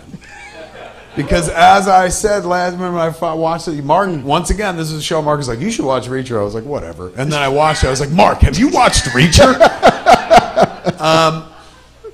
What I said then, and it holds true for this season, I keep saying it out loud, you know, as I watch it, I'm like, this fucking guy makes Batman seem kind of silly. Because, like, he beats the shit out of people, no cape, no fucking mask. And he'll kill you. He has no fucking provocation about that. He's not like, I can't because of my parents. He's like, fuck you, snap. And I was like, you know, I remember watching Reacher season 1 and then going to see the Batman. And for the first time in my life, I was like, why would you wear a mask like that? It doesn't seem practical at all. You can't. There's no peripheral and shit like that. But there's a story that broke this week that Alan Richson is his name, who plays Reacher, and he's fantastic in the show. But he literally wants to play Batman. That makes my life perfect. Because then I go from Reacher to Batman, I'm like, I believe them both because of the actor and shit. I mean, my only problem with that is he's a great Batman, but if that dude puts on like a tuxedo and shows up at a gala to raise money for the Wayne Foundation, like, oh, it's Batman in a suit. He's 90 feet tall and he weighs 400 pounds. You're as big as Batman. Just a coincidence. I don't know what you're talking about. I support it though, man. Fuck, cast that guy as Batman. I love Reacher. I think he's so good in it. He's so charming. Has anybody watched Reacher season 2 yet? Yeah. So fucking good. And it's set in New Jersey. So it's like Reacher in New Jersey. I'm like, oh, I came like that lady before, man. I was like, oh! Anyway, that's the news story that I was most excited about. Reacher wants to play Batman. Hopefully James Gunn is listening and he's like, let's let him play Batman. Well, speaking of a guy who wants a job, there's somebody who's now out of a job. Oh. Oh. Yeah. The thing we all thought was going to happen the minute he ended up in court, Jonathan Majors is now officially out as Kang the Conqueror. Yeah, they announced that after the verdict came down. Verdict came down in the case against him, and then Disney didn't seem to hesitate. I don't know if they released a statement or somebody. They have not, because Disney rarely does that. So then why do they? Well, who knows? How do they know that? It's been confirmed by both Hollywood Reporter and Deadline have independently confirmed it, which means they called Disney, who said yes. But Disney's just like, we're not going to say it, we're but it's not true. going to talk about this. We don't want to talk about it, but we'll not say that it's not true. So yeah, that's a dude who, if there's a way to fumble a bag, he found every possible way. It looks like they'll be moving on from Kang. You know, like, probably, but then again, you could just recast him. Like, you know, it'd be great. I think, what? Terrence Howard as Kang. Oh my Lord, that actually would be kind of poetic. Next time, baby, here I am, Kang. I'm a conquer, man. Likely not, right? Like, it seems to coincide with all the people, like all the talk about, like, they got to change, they got to do something different. Yeah. So it smells like Kang Dynasty's going away, and the next 2 Avengers movies are going to be. Oh, come on. Yeah, they want you drunk. They want your son to see you inebriated. Tumnus is like, one more! You have somebody to drive you home tonight. 6 more. I'm not letting him drive my car in the rain. Also, spoken like a guy who sells drinks for a living, man. Have 6 more. Where were we? Well, there was a report a couple months ago that internally, that yes, they were... What is up? What was up there? Terrence Howard. Give it up for Andrew, man. He's always working back there. That Marvel internally has already been debating what are we going to do about Kang. Yeah. Even before the trial, it was just like it's not hitting. Like he did not make a splash in Ant-Man 3, which was a movie that nobody liked. He's not quite popping on Loki season 2, which for any number of reasons people loved or didn't love, but the Kang part of it was never the thing that people responded to. Mm-hmm. And they had already began referring to Avengers, the Kang Dynasty, as Avengers 5. Yeah. Like they sort of like, we're not going to call it Kang. We're just going to see what happens, but it's probably not Kang. They could still do Kang if they wanted to do Kang. You can recast, which is 100% possible. They've done it before. They can do it again. But it feels like post Ant-Man, it's like you didn't. It's also like why? Why are we even entertaining this if we've already seen him and he's not doing what we need him to do? And especially when it seems like the world is not as fervently interested in Marvel's cinematic universe as it used to be and stuff, and it's like you want to move along the X-Men of it all, the Fantastic Four of it all, the Doctor Doom of it all, like give them something to be excited about, classic characters that they've not yet handled cinematically. So this gets them closer to it, I would imagine. Yeah. Less preoccupation with like Kang and more with like, big heavy hitter characters they got sitting on the bench that they paid a lot of money to pull out of when they bought Fox. So yeah, I mean, if you need a multiverse, there's a dozen ways to get a multiverse. You don't necessarily need Kang to do it, and also the audience doesn't really feel that jazzed by a multiverse. They don't seem to be into it. I mean, like everyone was into Spider-Man, like that was fun, but it seems like as they got deeper into the multiverse saga, well, we've seen what happened. People just aren't biting as much. So get to Secret Wars, man. That's something very easy to sell. You're like, all your favorite heroes, they fight each other. It's like Civil War. Fuck, we did it already. Speaking of a character who will not be played by the actor again, Jason Momoa is pretty sure that he's done playing Aquaman. Yeah, there have been a lot of stories this week where, like, I watched an intro he did on Twitter to some screening they did in town at the Grove, I think, last night or the night before. And it sounded more like pour one out for all of this. It didn't sound like, oh fuck, let's celebrate. It sounded like, we've reached the end of the road. Right. They didn't do a premiere. No, they did some kind of fan screening at the Grove, and he was there, and so was James, the director, but they didn't have a traditional premiere. I mean, they still have time because it's a Christmas movie, so it could be next week if they wanted to, but I don't think they're doing it. Sounds like they don't want to spend the money. There's also that. And they've embargoed the reviews until the day it opens, which is always a good sign. It means it's great. I just don't understand. This is a movie that the first one made $1 billion. But same with Captain Marvel. The first one made $1 billion.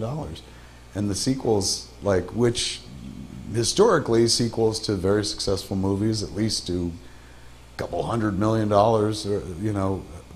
Now it looks like that may not be the case. It's weird, man. But a lot of people point to well, it's a movie in a universe that's dead. There's no how can you be invested because the story's not going any further? And I'm like, well, back in the 70s and 80s, that's all we did was invest in. Most things didn't go anywhere. We had no expectation a universe would be built around it and stuff. But pour one out for Aquaman. It doesn't seem like it's gonna light the world on fire. Been a bad year for the superhero movie, man. It has been. It has been. Meanwhile, over Are you going to see it, though? Yeah. By the way, Aquaman 2 coming to Smod Castle Cinemas. Bring a friend, please. Yeah, like listen, I saw The Flash. So if I saw The Flash, then it seems like my bar is incredibly low for the DC stuff I'll go see. So God, that was this year as well. It was, yeah. On the other side of the aisle, Disney has announced a bunch of new things in their animation slate. Okay. They announced, and they showed off some things. They did a premiere or a screening event for What If Season 2. And then they showed like a teaser of things that were coming next. One of them was Friendly Neighborhood Spider-Man. The cartoon, which was previously known as Spider-Man Freshman Year. Right. They showed a sizzle reel for X-Men 97, which is like a direct continuation of the X-Men cartoons. And they announced the show with some footage called Eyes of Wakanda. Almost nobody knows anything about the Eyes of Wakanda. Including, you know anything about it? I do. I wrote 2 episodes of it, so I know some things about Eyes of Wakanda. You allowed to say now? I can't say anything besides that, or the snipers will get twitchy. Why are you allowed to say that now? Because of the information they talked about the show? Yeah. Mark's been sitting on that shit for a long fucking time. If you go back and watch like one of our episodes where he kind of obliquely refers to it and shit. I know. The best part, though, was before I could talk about this at all, there was the Marvel Black Panther game that I worked on. That's right. So it was like I did a thing with Marvel, and like, so it must have been the game, right? And I'm like, yes, it must have been the game. But no, this was a pandemic gig. This was the reason why I couldn't come back for Master Season 2. Right. Because this swallowed my life for about 9 months. But I can't wait until you guys see it, because it's so fucking dope. Now, this is an animated series? It's an animated series. Did you get to see any designs in advance or no? I did. Like during the process, luckily the showrunner was very sort of inclusive with us and would kind of show us, like, here's the design for this character, for that character, here's some early animatic stuff, here's how this is going to cut together, and it all looked so fucking great.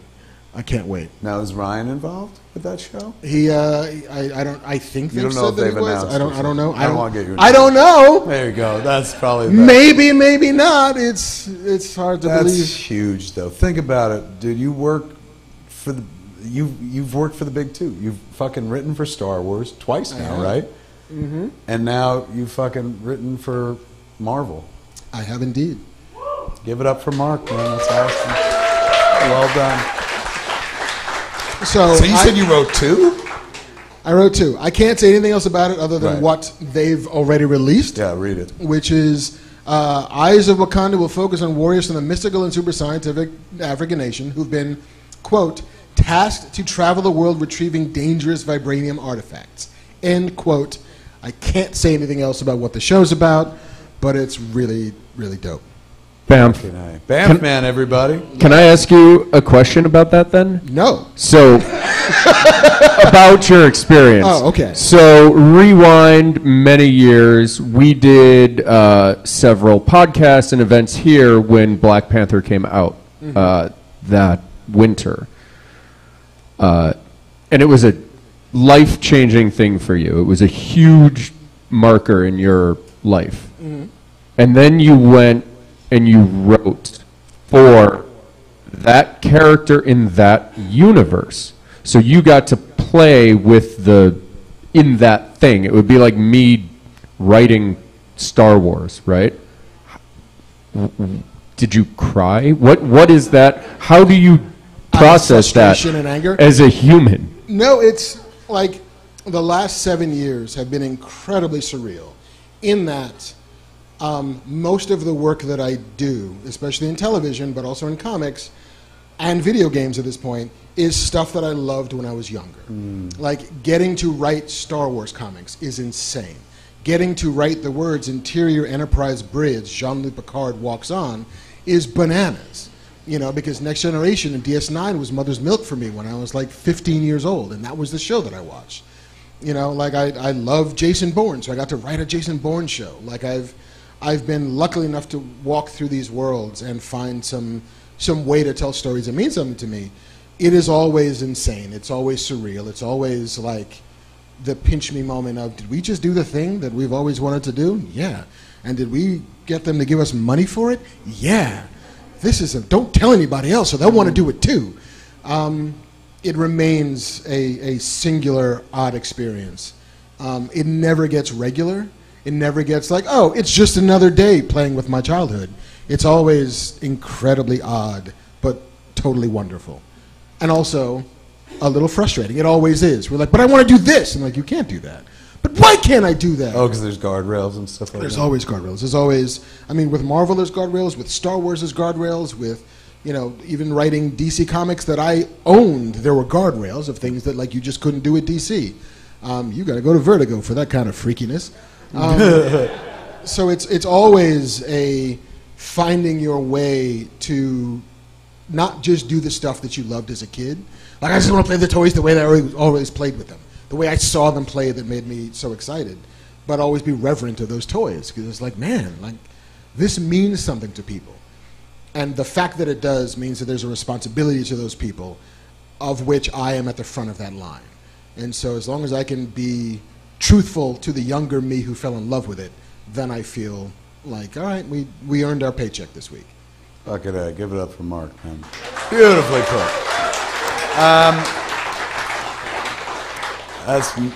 I can't wait till you're allowed to It'll tell be so more. much fun. Oh my God, I can't wait. We're gonna dive deep.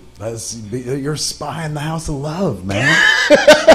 You're inside fucking Marvel. All right, what's the next news story, and are you in it? I am not in it. Fuck. This is a science story. Okay. We don't do very many science stories, but you know, we like science fiction, so why not also cover science? True.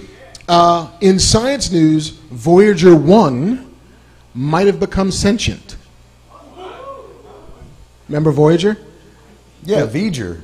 From fucking V'ger. Star Trek the Motion Picture. Indeed. Didn't he become sentient in that movie? It did. It did. Is Welcome Star aboard. Trek coming true? It always does. Fuck. NASA's Voyager 1 space probe has started sending nonsensical data back to Earth after making a journey of billions of miles and traveling for nearly 50 years in space.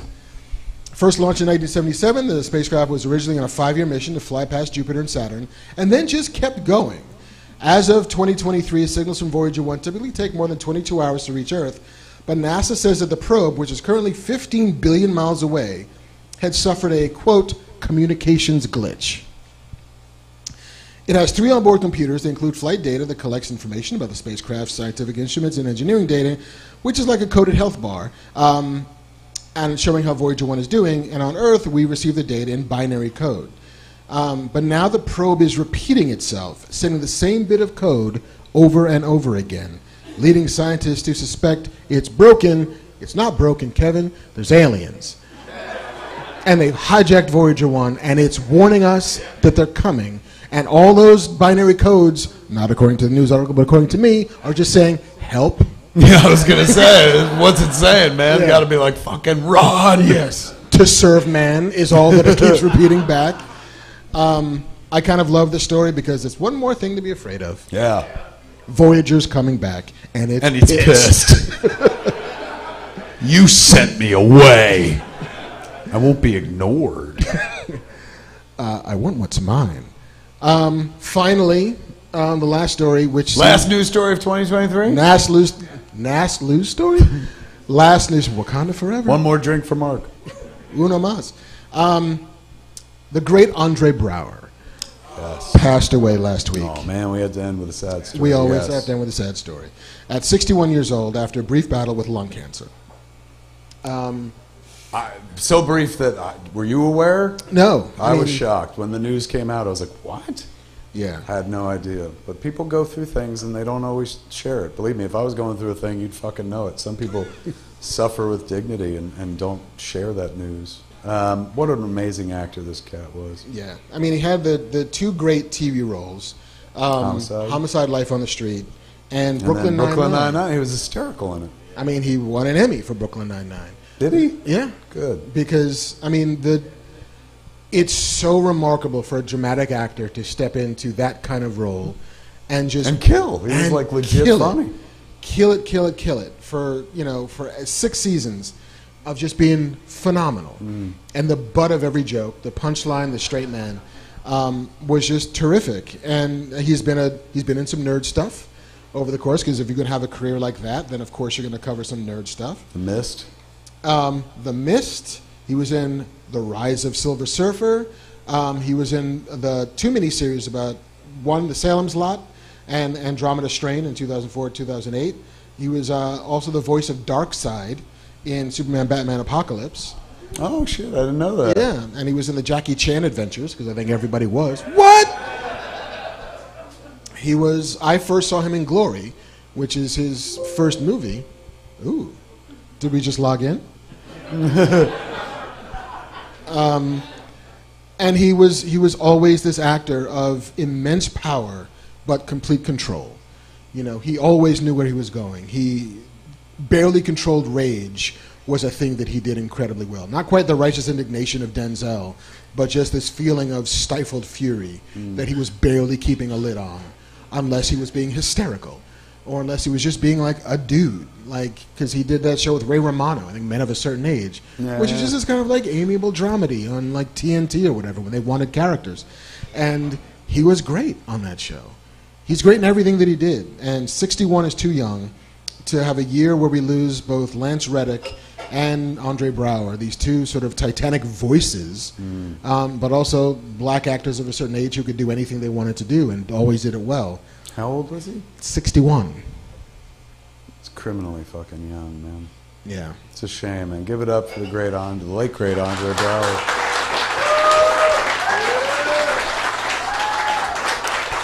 And that is the news, my Think friend. about it, like,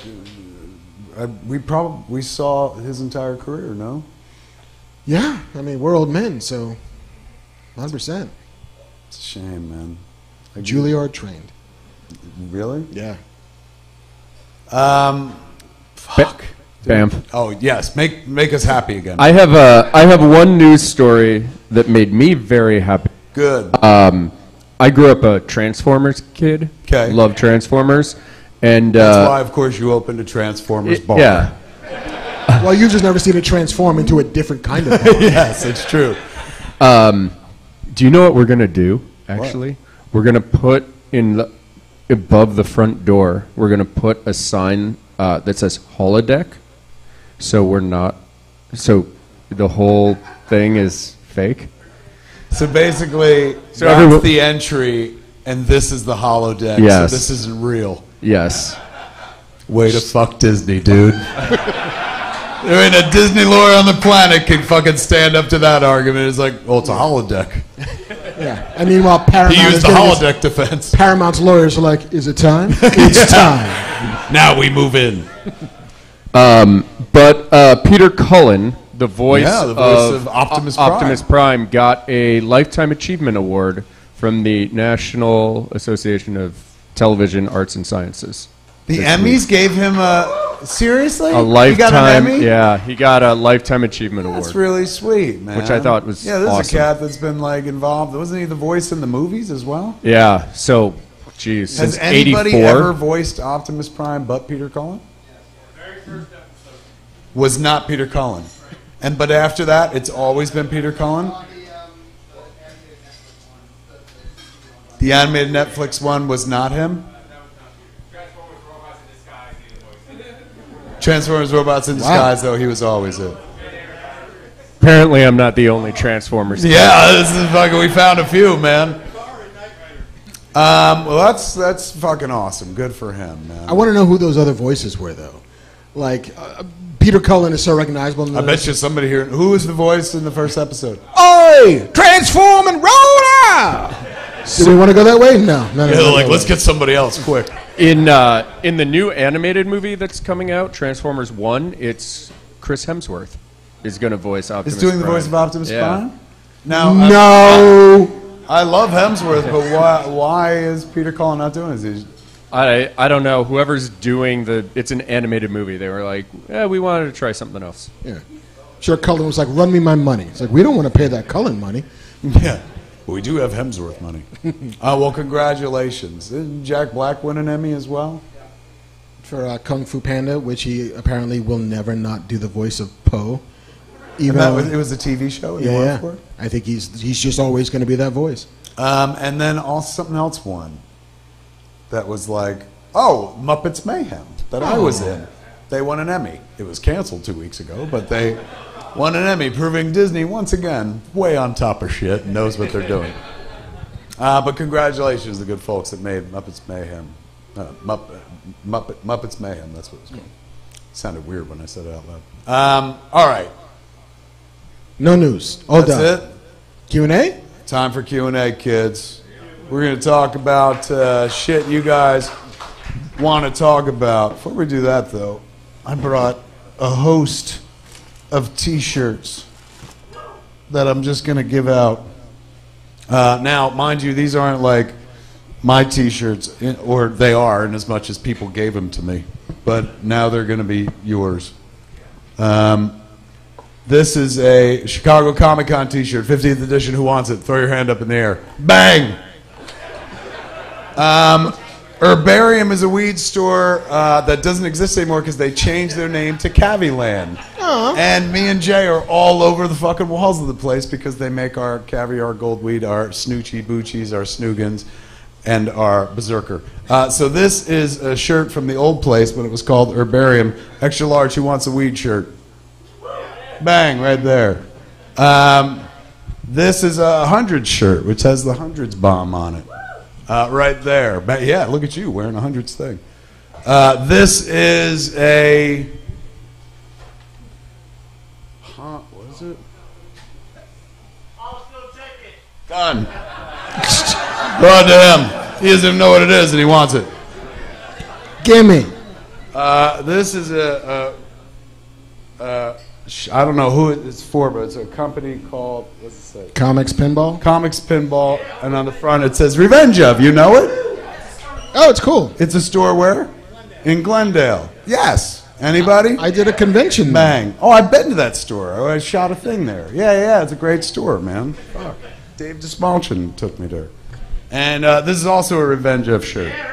Right there. Done and done. Whoop. And that concludes the free shirts portion of the evening, ladies and gentlemen. If you like that, come to Smoktion. There's it's one more, just but like I don't know that. what this is. It's a character smoking a joint. Right there. Bang. Oh, heads up. Went right past you. Coming in hot. All right. We also have one of the people who's in the audience tonight brought in, which is right behind you, the bus stop poster for The Flash to give away. That's got Michael Keaton on it? Yeah. I think we found the winner. Oh, right does it? here. I don't know if it has. I haven't unrolled Does it have it. Michael Keaton? Who wants this shit? Does it have? Is it the Michael Keaton one? Let's open it up and see.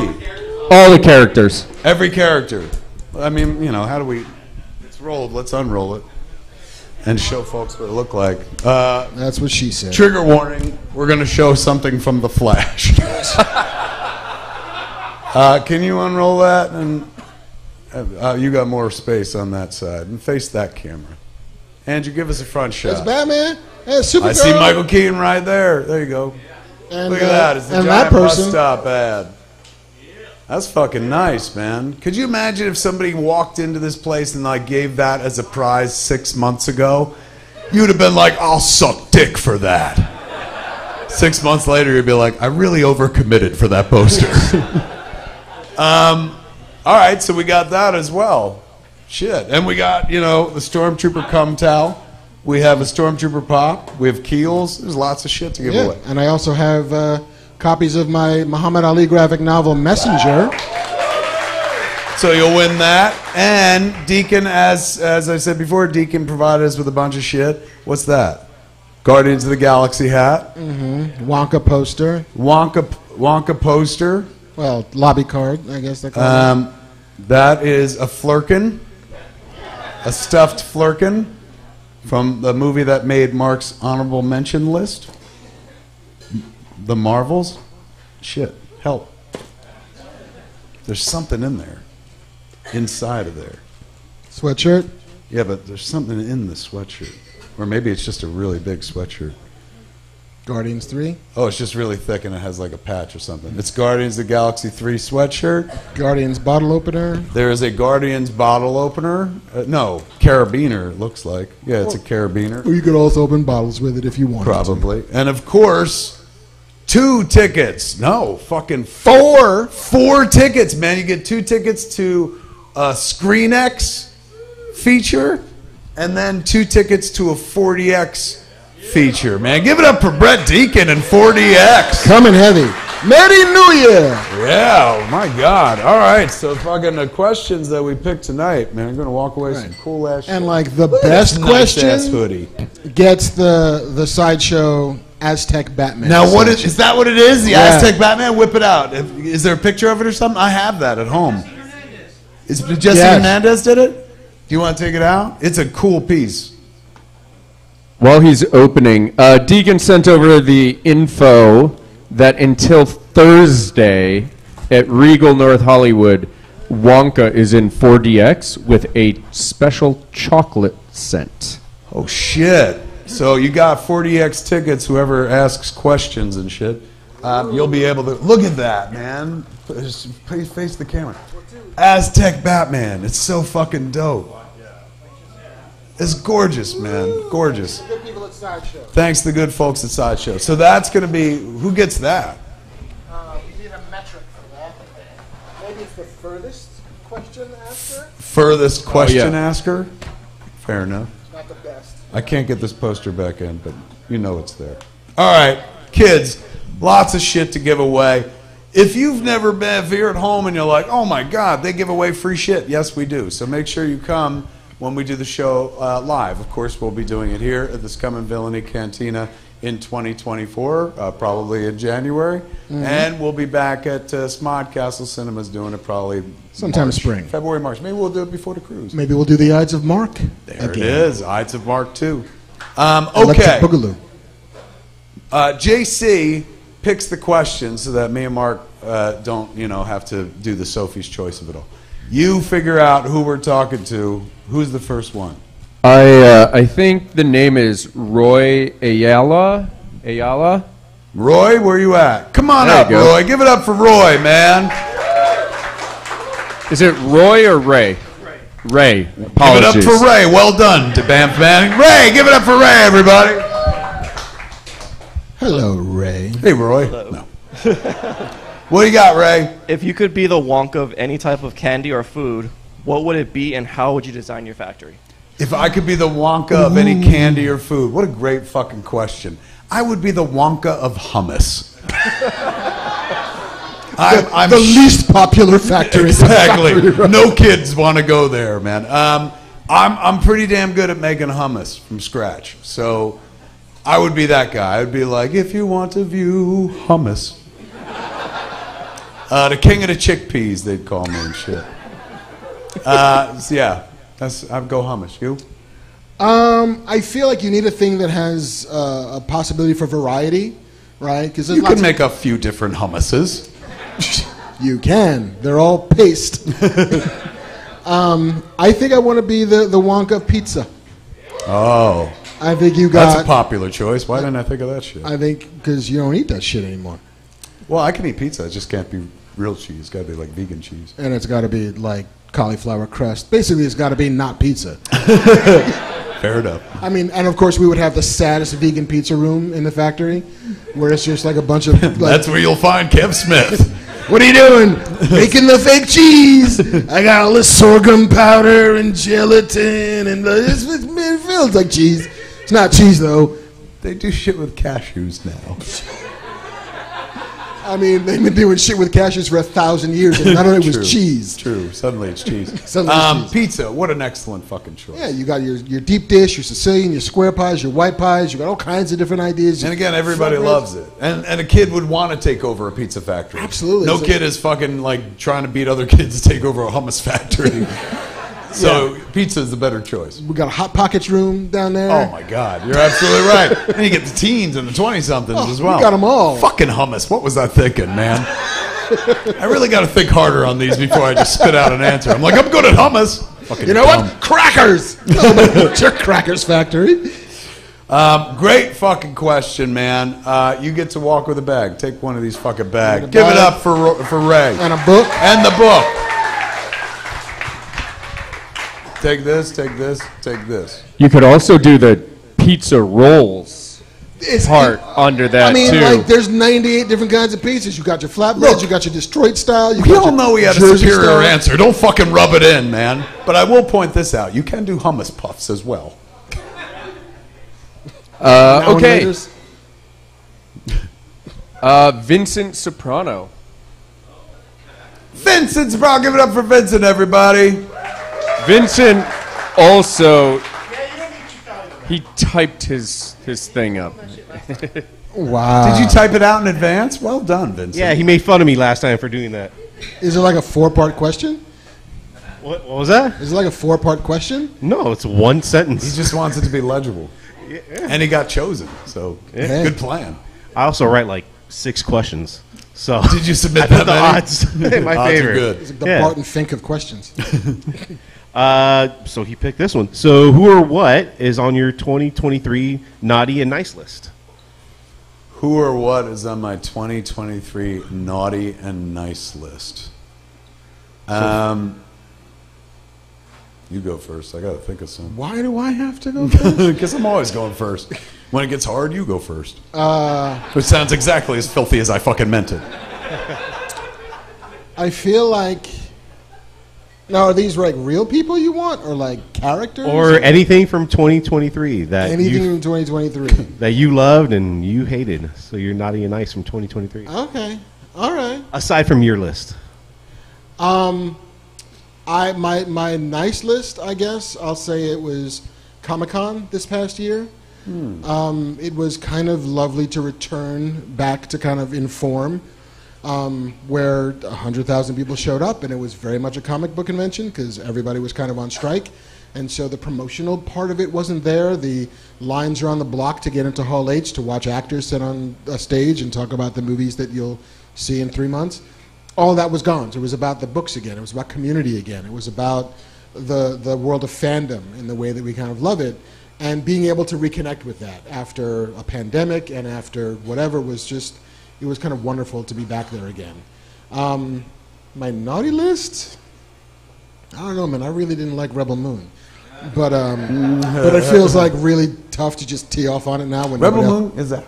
It's playing at the Egyptian Theater. You went to the movies to see it? I went to the movies to see it. Wow. In 70 millimeter. Holy at shit. the Egyptian. Because that Netflix bought that theater. They own the Egyptian now. So wait, they played a 70 millimeter print? Yeah, they struck a print of that movie to show at the Egyptian. They got all the money, don't they? Yeah. How'd it go? I mean, the theater's lovely. I mean, it's 100 years old. When's it on Netflix? I feel like it's like Friday. I think it's like drops Thursday. Thursday. Yeah, early for Christmas. What's the word? The word is. What is the rest of the world saying? What are you saying? So far, the rest of the world, there's 2 parts of the world. There's the part of the world that does not love Zack Snyder movies or does not subscribe to the Zack Snyder way of life. They're like, whatever. And then the people who do are like, oh my God, it's like Lawrence of Arabia. Okay.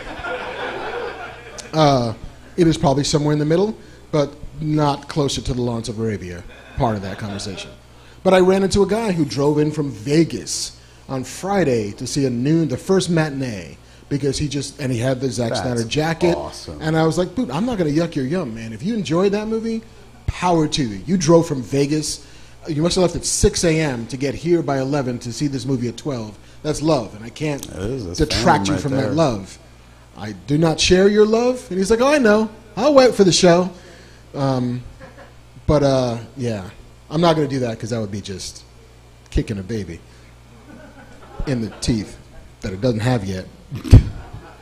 I don't know. You go. I got to think of a nasty thing. Nice. Who's on my nice list? You know, there's a lot of people who sacrifice a lot of their time and lives to make mine smooth and make mine happen. And when I go, I want to do a thing, like they make it happen. They help me make it happen and stuff. And when people dream your dreams for and with you, that's about the most beautiful gesture in the world. So, you know, like there's so many people in my life. In this room, of course, Mark, JC, Andrew, but people like Jason's wife, Jordan, like literally fucking runs our business and does it tirelessly while she's got 2 kids. You know, she just had a kid this year and stuff. Chelsea, who works with us in our office and has for years. Luke, Jake, who work like at the website and stuff, Mike Zapsik, and everybody back at the Secret Stash. These are, you know, the nice people that allow me to live the life that I enjoy living. Boy Jordan, who is my agent / manager, the one who gets me jobs and shit like that. And then this year, you know, it's been a lot. This year is a tough fucking year, and if I had to pick somebody for the naughty list, like I'd probably put myself on it. It was a tough fucking year for our hero. And at one point, we might remember I was in a facility.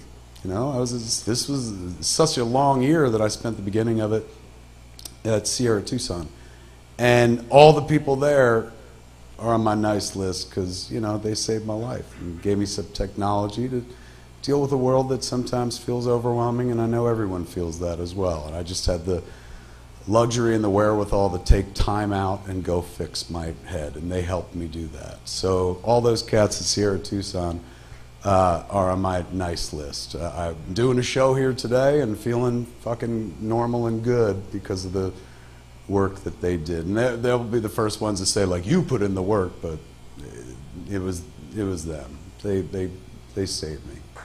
So yes, thank you to them.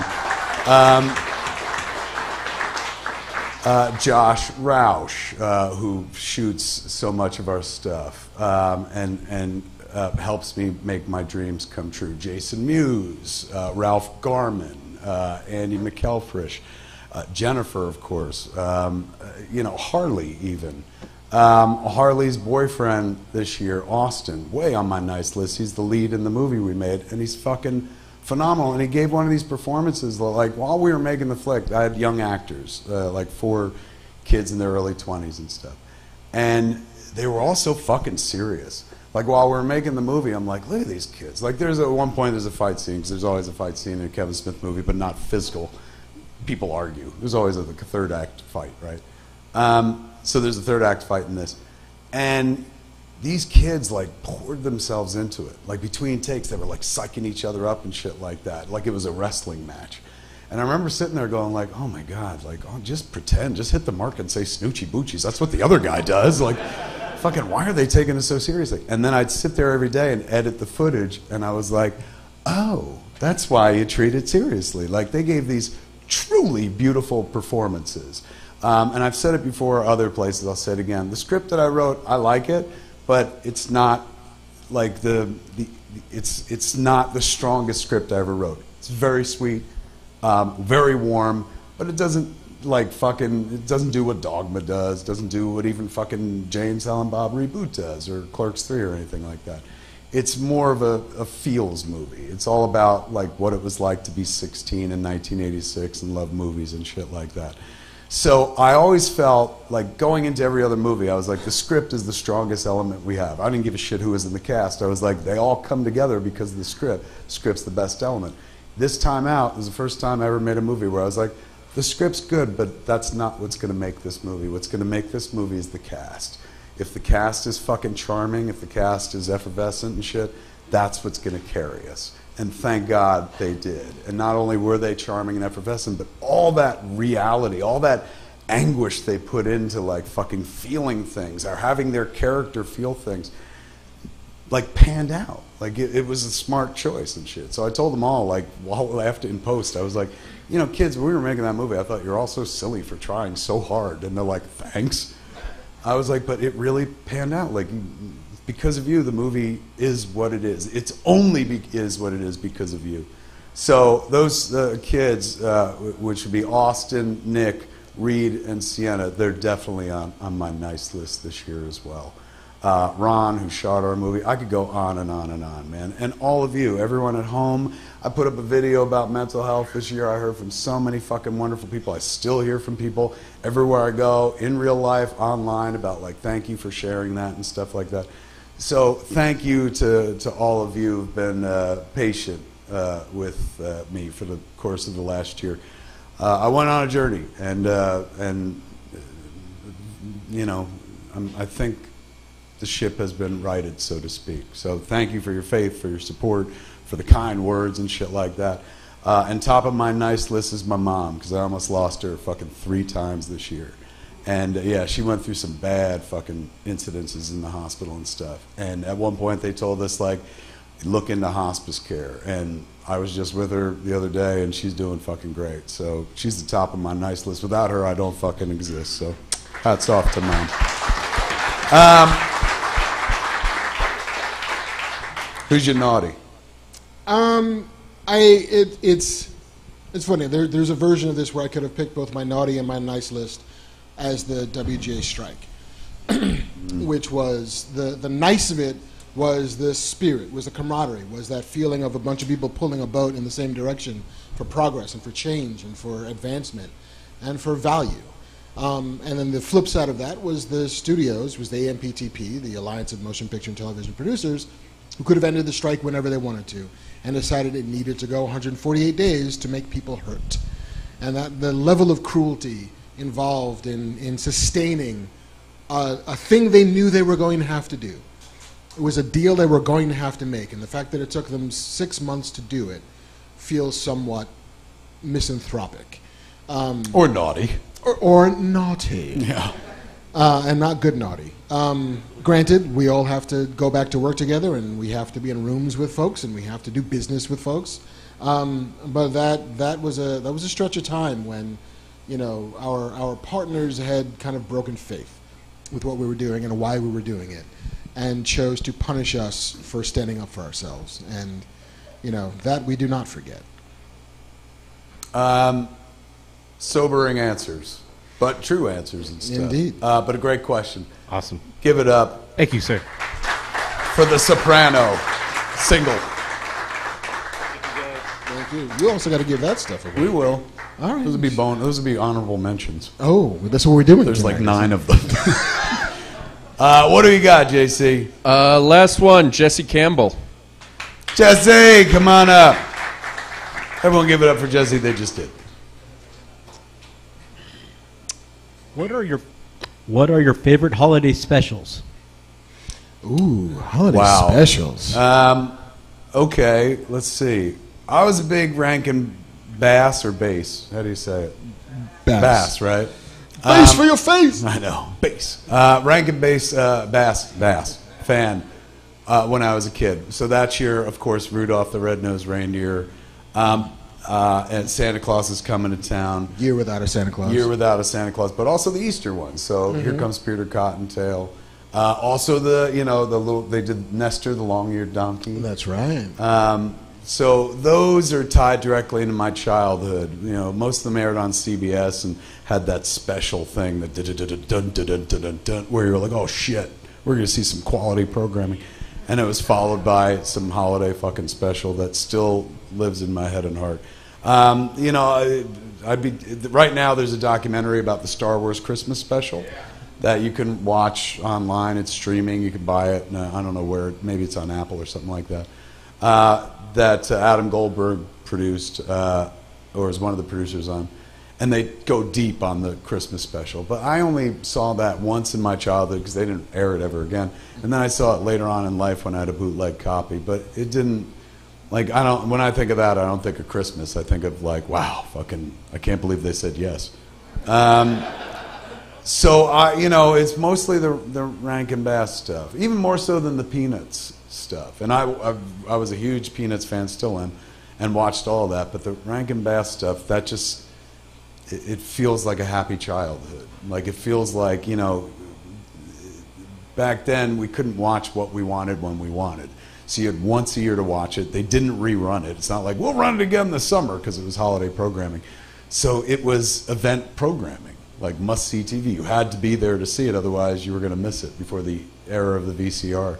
So that ties deeply into my childhood when things were a lot more precious. Now the culture is very disposable. I'm not saying things were better then and things suck now, not at all. But now you have access to everything you've ever wanted. You know, there was a time where in 1979 they played Jaws on ABC. Maybe it was 80 or something like that. But it was like 4 or 5 years after it was ever in theaters and shit.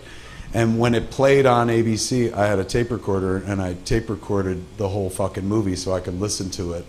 It was long before we had VHSs and shit like that. Everything, you know, because it was scarce, and particularly holiday programming, which they would run seasonally once and not rerun, felt more special and loomed large in my life as a child. And because of that, they have wonderful resonating memories. Now, when was the last time I watched a Rankin Bass thing? Fucking easily pre-Clerks. But they still live right here. Not enough for me to try to pass them on to my kid when she was young, because they wouldn't have worked on her. Like the shit that she liked was, you know, she was into Pixar and shit like that. I'm like, look at these puppets. She would have been like, fuck no. So it's still something that like I share with other people my age. Quite like the Peanut specials of my youth. They didn't seem to translate as well to following generations. I don't know any kids that talk about the Rankin Bass stuff anymore, even Rudolph the Red-Nosed Reindeer. So because of that, that stuff, it burns brighter because it's so fucking precious. But again, I don't want this to be like, oh man, fucking like shit was better when I was younger. I'm not saying it's better, it was just different. And it was special because it was rare. Now, you know, they just came out with Urkel Saves Christmas, which is about, I don't know, 20 years late, but eventually they got around to it. It gives me hope that in 10 years, Jay and Silent Bob will save Christmas as well. But there's so much for everybody. Yo, do that. Yes. Like, believe me, once I saw Urkel do it, I was like, we're next. Like, because they'll play it every year. True. Like, so true. Like every music artist, whether they want to or not, cuts a Christmas album. Because you can never tell, like, you could be Mariah Carey and have this song that will always play, or just be like John Legend has 4 Christmas albums. None of them are great, but, like, they're out there because you might want to hear him sing Hark the Herald Angels Sing because he got a decent voice.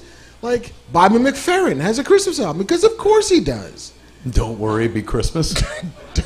Don't worry. Yeah, I'm sure that's what it is. Don't worry, be merry. It's a good plan. Just do it. Do it. Sooner or later. Do an hour-long special, man. Just do it. Point being, though, they'll cater to every single appetite there is for a holiday special now. Back then, they made one a year if you were lucky, and chances are they made a thing and you just watched it 10 years fucking straight. Yeah, so that would be mine. Yours? I will die on the hill of humanity's finest achievement is The Grinch by Chuck Jones. It's wonderful. Like, it's perfect. Yeah. You know, it is some of the best, just craft-wise, some of the best animation out there, but story-wise, the liberties it takes with the original story, the voice work, you know, Thurl Ravencroft doing the singing, Boris Karloff doing the narration, like, all of that stuff is so great.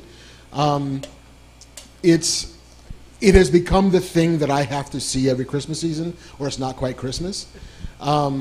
Meanwhile, the other half of my family, my wife, watches all of it. Like, my DVR is filled with the shittiest Christmas stuff you can imagine. Christmas. It is like wall-to-wall Hallmark Christmas movies and all the Rankin Bass stuff and Peanuts and like even the like Prep and Landing, like the stuff that they made in like the mid-2000s for those kids who needed CGI stuff. Right. Like, I'm sure we're going to watch Elf 400 times before in the next week. A Christmas Story. My wife has to watch Sound of Music or It's Not Christmas because same for her. They only ever put that on TV during Christmas. And so it became part of her Christmas spirit. I'm like, I don't want to watch these young Nazis fall in love. She's like, I have to! I have to watch it! I can't do it anymore. But The Grinch, How the Grinch Stole Christmas, it always will sing a song in my heart. Honorable mention, not a kid's program, Scrooged. I watch that every fucking year. This is one of my favorite Christmas stories. I mean, it's funny throughout, but I find it incredibly emotional at the end. And I've tried to live my life like like Frank Cross, Bill Murray's character, in the last 10 minutes of Scrooge. Like where you where you get to that place where you're like, I understand. Like he's so jubilant. That is one of my favorite monologues in cinema history. And from the way I understand it, he ad-libbed most of it, like just to the camera and stuff. I love Scrooge. In any event, great fucking question. You get a bag and a book. Come get it, man. Give it up for Jesse. Well done. Thank you. All right. No. Fucking put that. You got a bag and a book. You don't get that. Fucking greedy motherfucker. It's Christmas. For the Aztec Batman, how about let's do who came furthest? We can do that, although that person then has to carry it back with them wherever they came. That's true. I'm from New Zealand. Well, good luck getting that on a plane, sir. All right, who came closest? What do you think? Or should we just vote on a person? I don't know. What do you think, JC? Yeah, it's your bar. Oh, gosh. I mean, I'm sure it's scintillating streaming online, watching this on the YouTube feed as we think about who should get this present that nobody else will get. Oh, not in this. I'm going to keep my mouth shut. Say again? Bid $30. We're not selling it. Come on, it's got to be a gift. Let's do who came the farthest. Okay, fair enough. Who came the furthest? All right, who thinks they came the furthest? Yeah. Anybody outside of California? All right, we got a couple over there. Where? Montana? All right, hold on. Put your hands together if you're not from California. Seattle. Put your hands together real quick. If you're not from California. Clap. Sounds like you're working this table only. I think so. We got Seattle. Can you beat Seattle? Originally Israel? But you didn't fly from Tel Aviv. And this is Montana. Montana, Seattle. Can anybody beat Montana? No? Going once? Twice? Virginia! That's East Coast. Wait, did you come to California from Virginia, or did you come for this? Just say this. Really? My boyfriend Virginia? dragged What part me of here. Virginia? Virginia Beach? Virginia Beach. All right. I mean, that's far, man. I think that wins, That's East unless we Coast. got somebody international. Anybody beating Virginia? Virginia going once. Virginia going twice. Sold! Virginia, well done. You guys win a Aztec Batman. So close. I mean, Virginia's not close to Seattle, but you were this close. All right, how do we give away the rest of this shit? I don't know. You throw it? Yeah. Who saw The Flash in theaters? Who saw The Flash 2 times in the theater? Who saw The Flash 3 times in the theater? Fucking A, man. So did I. Wait, I could win. Who saw it? So there's 2 of you. How many times did you see it?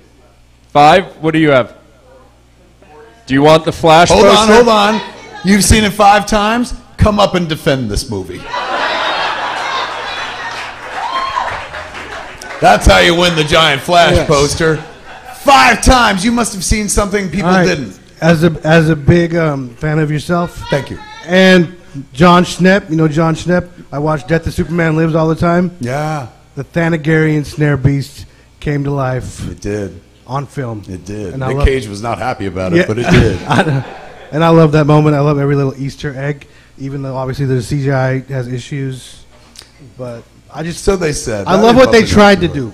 Yeah. What was your favorite part? Just the scene, the scene where we saw all the DC characters, even in their shitty forms, but saw, all the history of DC. I loved it. And if you had this, would you sell it on eBay? It's going on my wall forever. This would go up on your wall proudly? Yeah. Are you serious? Don't. It's going to be expensive, man. I've framed giant posters before, and when they present the bill, I'm like, why did I fucking do that? Put it on the ceiling. On the ceiling over your bed. That's right. Looking down at you forever, man. I don't want to think of Ezra that much, but I want to think of all the other guys. Watching over you. Just look at Batman. Yeah. It is. I don't watch the whole movie, but I have gone back and watched all the Michael Keaton parts. within the last month. The Keaton cut? Yeah. If I did the Keaton cut, if I did my list of 10 things, Michael Keaton Batman would have been in the top 5. I enjoyed seeing Michael Keaton come back and play Batman again. I know it didn't work out, but fuck, I loved it. It's going to work out for you. You win the poster. Give it up. Thank you so much. Excellent job. If you need rubber bands, there's some rubber bands. Yeah, there's a couple rubber bands we took off. We got Stormtrooper Pop. How do we do this, Jason? Stormtrooper Pop. You mentioned. Of course you'll take it. You mentioned Disturbance in the Force, which is the holiday special There's documentary. a documentary about the Star Wars Christmas special. It's called Disturbance in the Force. Who in here has seen it? Yeah. Handful of people. Okay. Uh-oh. Now trivia about Disturbance. Yeah, trivia. Name one of the 3 people who are in that documentary that was filmed in this bar.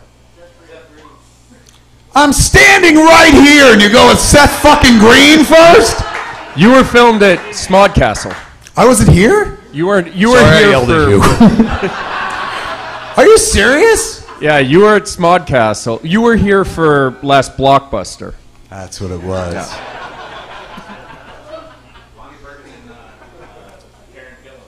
There you go. He got all 3. Taron Killam was here? And who was the other one? Bonnie Burton, who was. And I wasn't here. No. No. I feel like Nicholson in The Shining. I feel like I've always been here. All right, so somebody just won. All right, so Jeff gets the. Give it up, man. Jeff won the pop. Keel's Ultimate Shave Collection, kids. Comes with invigorating gel cleanser, brushless shave cream, smoothing aftershave cream, and energizing non-greasy moisturizer, man. It's all for your asshole. Who wants that? 4 things for shaving. Clearly, it's anybody who shaves. For Kevin Conroy? You're a winner without winning, but take that. Give it up for Kev. He won that, man. This is I guess a lanyard or a keychain, and it's got stormtroopers on it. Who likes stormtroopers? Bang. It's got very it's the jerk. Like, I'm not going to wear without my lanyard, without my cum towel, without this Funko Pop. And like he said, we come to the cum towel, kids. Here's the cum towel. It's got a stormtrooper on it, and it's from the good folks at Panasonic, who I'm sure are like, please don't call it a cum towel. Who's the youngest person in the bar? There you go. You self-serving motherfucker. Hey, new fan to the show. I hear you like stormtroopers. He wants it? I don't need it. Merry Christmas, Mark. Oh, thank you. I don't have that kind of stamina anymore. And don't forget, you have to figure out what you want on a pair of sneakers. Oh, no. All right, did we give out all our shit? I think we gave out all our shit. And we don't have anything else? You have your Vans back. Those are mine. I know. take those. Nobody gets my Vans. Shit. That's it. We're out of show. We did it. How many hours was that? Oh, damn. Almost 3. Just shy of 3. Oh, we got to keep it going until we hit 3. Just to go out on an even number, I would imagine. Anybody else got anything they want to ask before we get out of here? Go ahead. Yeah. What?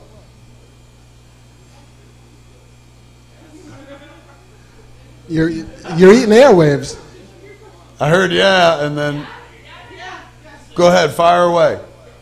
My question from earlier was similar to Die Hard, it's a holiday movie. Lots of people like to debate whether or not it's a Christmas movie. Yes. What sci-fi or comic book story would you set during a holiday? And what holiday would that be? In the spirit of how Die Hard is considered by most to be a holiday or Christmas movie and stuff, what holiday would we choose to do? To set a comic book or superhero science fiction movie during. Is that right? Okay. I'd do a movie and call it Iron Man 3. Yeah. They already had that, though. At Christmas. But that's, it's debatable, but it's at Christmas. I mean, every Shane Black movie is set during Christmas. It's set during Christmas. Let me see. Groot on Arbor Day. Nice. Sergeant Rock on Veterans Day. Ooh, nice. Not as nice as Groot, but I mean, no, it's really good. It's really good. All right. Well, there you go. We did it. Look at that. Go ahead. Quick Stops Volume 2. I'm wondering, when you were developing Dogma, how long ago did that idea of the origin of movies come together, or was that a more recent development? Because I love that issue. You read Coy loves comics, so you actually read that comic and shit. Quick Stops Volume 2, Issue 1. It starts the movie origin story. I thought of that, I started writing it like a year and a half ago or something like that. Because I'd finished the 4:30 movie, and the 4:30 movie was so squeaky clean. I was like, I gotta fucking dirty it up. So I wrote the movie story next. But it's all predicated on one line from Dogma, which is when Loki and Bartleby walk into the movie's boardroom, and Ben's character, Bartleby, tells the origin story of Mooby, the golden calf, to the boardroom, where he's like, Mooby, the golden calf, created in 19-something by Nancy Goldruff, kindergarten teacher, and then he goes on, and that's it. So that one line is the basis for all 4 issues of the miniseries. It's the Nancy Goldruff story, and it's so fucked up. The first issue, as you see, ends in a real what the fuck? Issue 2 is even more weird. Issue 3 is just fucking, I shouldn't have written it. And issue 4 brings it home on a more human level and stuff. But yeah, it hasn't. That name has existed since Dogma, but the idea for this only about a year and a half ago. Do you have any other NC-17 line you want to extrapolate in a medium that's more forgiving? Do I have any other thing you want to extrapolate into NC-17, because comics are so forgiving? Anything I want to extrapolate into NC-17 because comics are so forgiving, meaning like how I took movie and turned it dirty? Yeah, because it's that depravity. No. I got in so much trouble last time for joking. No, nothing. Smart. Yeah, thank you. Just nothing whatsoever. One of the big questions in chat tonight, and we Yes. might not want to go there, but was, I guess, Kanye sampled Dogma. Did you know this? I haven't heard it, but somebody told me that there was a track that was dropped, him and somebody else. It wasn't just him by himself. It was another artist as well. Yeah, I guess he sampled Jay and Silent Bob a from line Dogma. from Dogma with Jay talking. I haven't heard it yet. It's all over Reddit. But I did see a bunch of people online going like, did they ask? And I'm like, no. So I don't know how Muse feels about it because it's his voice. But yeah, it exists out there in the world. Well, it wouldn't be you anyway. It'd be whoever owns Dogma, right? Well, I mean, that's the thing. It's like when you sample a song, you know who has the song. But when you sample somebody doing dialogue in a movie, yes, somebody owns the movie, but then there's also the element of that somebody's performance. So is Jay really rich because he's? I was going to say Jay, or maybe I don't know if Jay has a lawsuit on his hands or not. I don't know how that shit works and stuff. But yeah, it's his voice. Well, I figure if it's like music, then it would be whoever's got the publishing rights, right? Whoever owns the masters. Yeah, but in music, it's usually a musical hook that has nobody singing or nobody's voice in it, generally speaking. Depends. Like Kanye's sampled Ray Charles in the past. Like there's So who Otis gets the Redding. money there? I think depending on who owns that particular library, the owner of the library would be the person they'd have to clear it with. But if it's like Taylor Swift needs to grant you the license. But even if somebody has the publish, let's say somebody owns Ray Charles's publishing, which I'm sure they do, Right. and it may not be Ray Charles. Don't you then also, if you're using Ray Charles's voice, doesn't matter who owns the publishing, don't you also have to ask the artist, can I use your voice in addition to this specific clip? You are also a separate element. I don't think, like when Michael Jackson bought the Beatles catalog, Yes. he was the one they had to go to get Revolution for ads. For all the publishing. Right. So like they don't have to go to like Lennon or McCartney or their estates to get a song to put on a Nike ad. They just got to pay Michael Jackson. Is that right? Yeah. Like that's the ups and downs of it. Like you get paid a fortune for it, right? But you then give up control of it when you do that. Jason Mewes, if you're watching, you're fucked.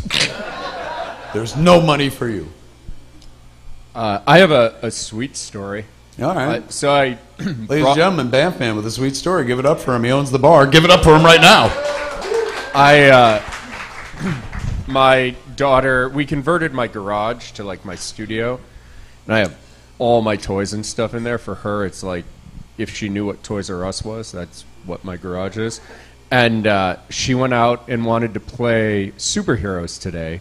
And I had the hardest moment in my life because she pulled all of my superpowers toys and wanted to play superheroes with Batman and Robin and the Penguin. Vintage editions? Vintage, and my mint condition Batmobile. So it's that like moment of like, oh my God, don't touch these. Like, I got these in 1984. Stop it. But it's also my daughter wants to play with Batman and Robin with me. So we played with my superhero toys today for like 25 minutes. That. You grew up. That was your bar mitzvah. Today you are a man because you were like, you know what? Let the kid play with these toys. Daddy, why are you crying? Isn't it fun? It's the best. Yeah, just like, no, it's not. If I'm 100% honest, I was like, if she breaks it, I can buy it on eBay. Yeah, that was my. Now we live in a world where it's like you could find it again. You know. But also, you're going to have to figure out you've got the hero toys and then the stunt toys, and so you buy the ones that like this cost me $4 and it's not the real deal and doesn't have to be, and then you keep the hero toys in the closet. I need to move them up higher on the shelf. That's what it comes down to. Adorable. Yeah, my kid did that as well. Just last week, she was 24. I was like, you know exactly how valuable they are. She's like, let's play, Dad. I couldn't say no. Shit, I think we're done. I think we should get out of here. I think we're out of show. Did we hit the 3-hour mark? Yeah. Yes. Hey, we did it, kids. 3 hours. About an hour of quality, but 3 hours of quantity, man. Did y'all have a good time this week? Have you all had a good time this year? Did you enjoy your last ever podcast, buddy? He's never coming back here. Yeah, like what'd you think of fucking Pops? Fire, right? Fire. It's a compliment. That's a compliment. That's what the kids say when it's a good thing. Do we want to reveal the comics that are in your comic bag for after? Should we stop the stream and then? I guess we'll do that afterwards. Okay. Oh. Yeah, that feels like we're housekeeping. We can do that. Not on the show. People at home will be like, "What the fuck's going on?" You'll see. I don't know if you've noticed this week, but the bar is clean. Generally, the bar is always filled with shit that we have to sign. We don't have to, but we do and stuff. And we all made a collective decision that we should really concentrate on the show. So that's what we did. And I got to say, like, you feel all right? Yeah, it was helpful to not be like, yes, what? You know, because you're signing shit. So, now, only if we could stop reading the chat.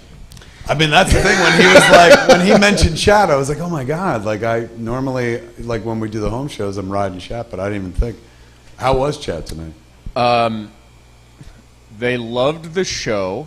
Oh. I got a lot of crap. For Jar Jar? No, you surprisingly. A lot goes into the show when we do it live. A lot more than we would do it at home. Yes. And people are like, the mic levels and the this and the that and the this and the that. I was like, I got in here. We haven't done a show in 7 or 8 months here. And I think since right? June or July, right? Yeah. Yeah, oh my God, you're right. Either just before or just after Comic-Con. Every single piece of video equipment needed like a firmware update and stuff. And so like I'm like, we got the show, it's gonna air. And everybody's like, fucking sounds terrible. And I was like, I can't believe the computer updated in time. So outside of that, sometimes people complain like we don't hear you as well, but I also look like free show for Joe Rogan has 80 people who work on his show. We have like me and Andrew, so like I kind of like the home feeling of the show. You know, I always when I think of you, I think of Joe Rogan too. Guys are the same, just the same podcast. Kevin's now on my naughty list for comparing me to Joe Rogan. Shit, I feel like we're stalling. We hit the 3 the clock ticked over. I know. I guess we gotta go. We're about to be pumpkins again. Folks, thank you at home. Thank you everybody here in the room, man. We made it another year with Fat Man Beyond. Absolutely. It's never guaranteed. It's never guaranteed that it's another year. No, and honestly, like it's really special. I've talked about liking this show so much, but what happens is you get a sense of object permanence when you do a lot of things, and you're like, oh, this will go on forever, and they don't. Everything has its time, and you know there are things that I don't get to do anymore. Case in point, like I'm not. I don't miss it. And when it was over, I was glad it was over because I'd done it a lot. But for 5 years, I interviewed people for IMDb at Sundance and at San Diego Comic-Con, and I don't like miss it. I'm not like, oh, I wish I could do that again. But lately, I've been like, oh, that's a whole era that's happened and done, and I won't go down that path probably ever again and stuff. But like how special it was and stuff. I don't take this show for granted. As much as I enjoy it, I don't feel like this will go on forever. This will always be there because I now have so many examples in my life of things that I thought would go on forever that fucking didn't. And so now I appreciate them so much more while they're happening because you never know how long they're going to happen. This show makes me so happy. Doing it, whether we do it home, whether we do it here, whether we do it at Smodcastle. I truly hope it never ends, but I'm glad that it ever happened at all, and I was glad that it happened this year, because as much as people may like to watch us sit around and fucking talk about pop culture, it's therapeutic. I needed this show this year, and so I was glad it was here. Thank you all for being a part of our dream of fucking talking about shit we have nothing to do with. We could do it on a Zoom. We could do it in the room. We could do it in a coat. We could do it on a boat. Fucking A. And we will do it on a boat in like 2 months. Excellent fucking point. Oh my God, what a hell of a segue. Ladies and gentlemen, in February, are you looking for a Christmas gift for some fucking Kevin Smith fan? You're like, what do I get him?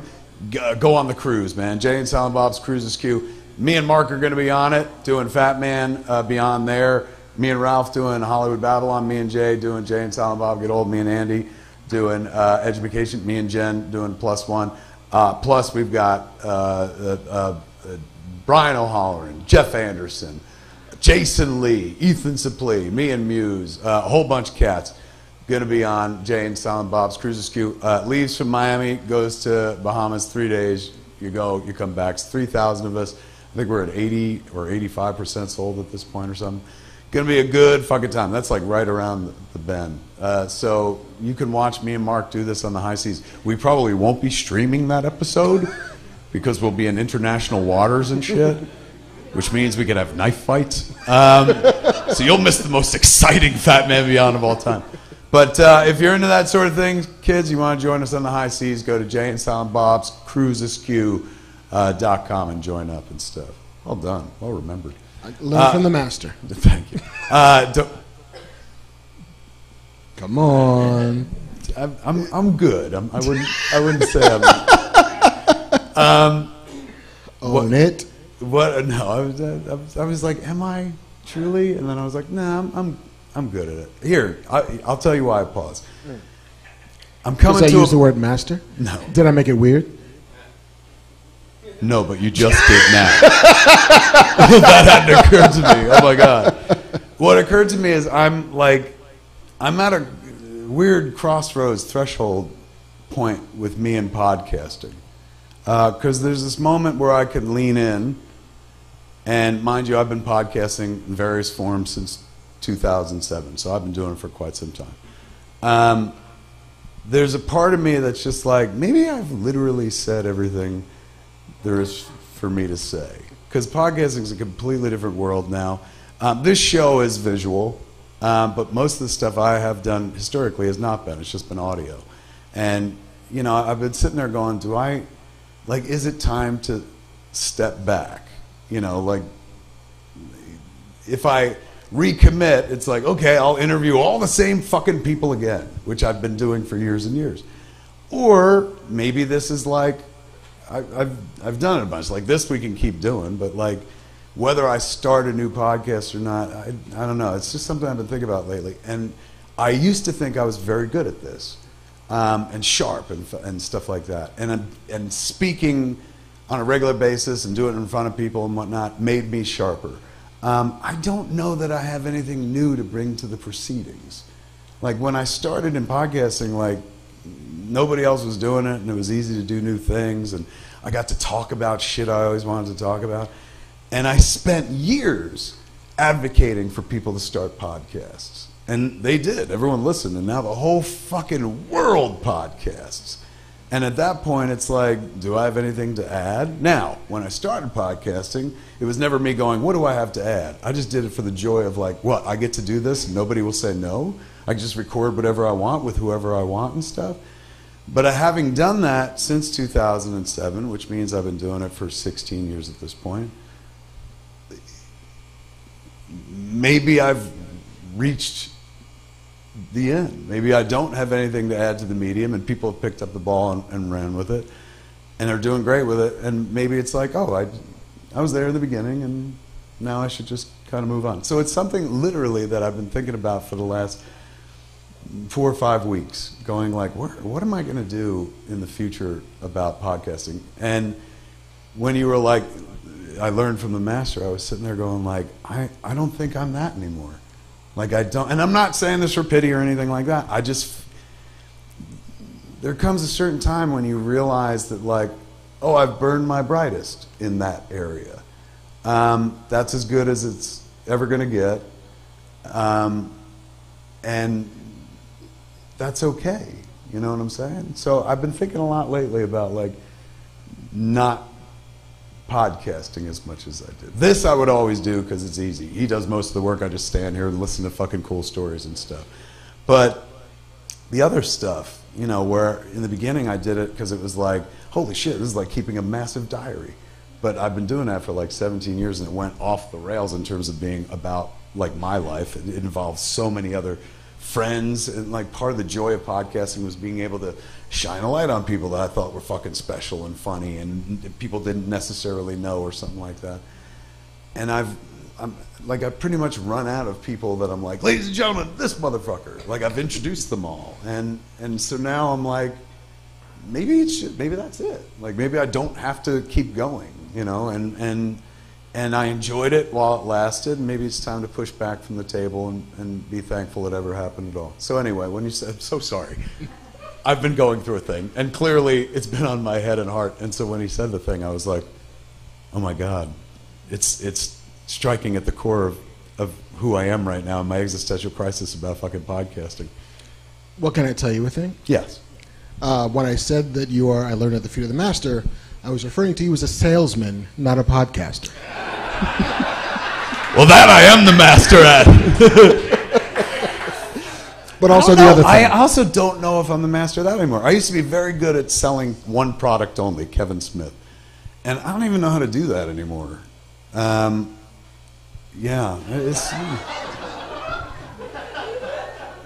Why is Oppenheimer up there? Again, not sad. It's not like I'm depressed or anything. These are just, honestly, what I've learned over the course of the last year and what I've learned over the course of podcasting since 2007 is the cheapest form of therapy there is. Always best to like bring shit out and fucking talk about it. Because now I'll go home when the show's over, and I'll get 1,000 opinions from a bunch of strangers. Most of them will be like, yes, stop talking. But there'll be some nugget in there which I'll be like, there it is. Yeah. So sometimes it's best. Look, it's always best to talk it out. Don't keep it in, kids. Over to Bamf Man. He's got something to say. I was just going to say, because I've been doing, when did I started doing Babylon and Jay and Bob Get Old With You in March of 2011. Yeah. So, God, we've been doing this for 12 years. Yeah. Which is crazy. So now when I get asked to be on a podcast about a bar or about Star Wars or whatever, I'm like, how long do you need me on? And they're like, we'll do about 20 minutes. It's always 2 hours. All right. Because people are like, tell me about Jar Jar Binks. And then I stop talking like 2 hours later. I was like, what's your next question? They're like, we're done.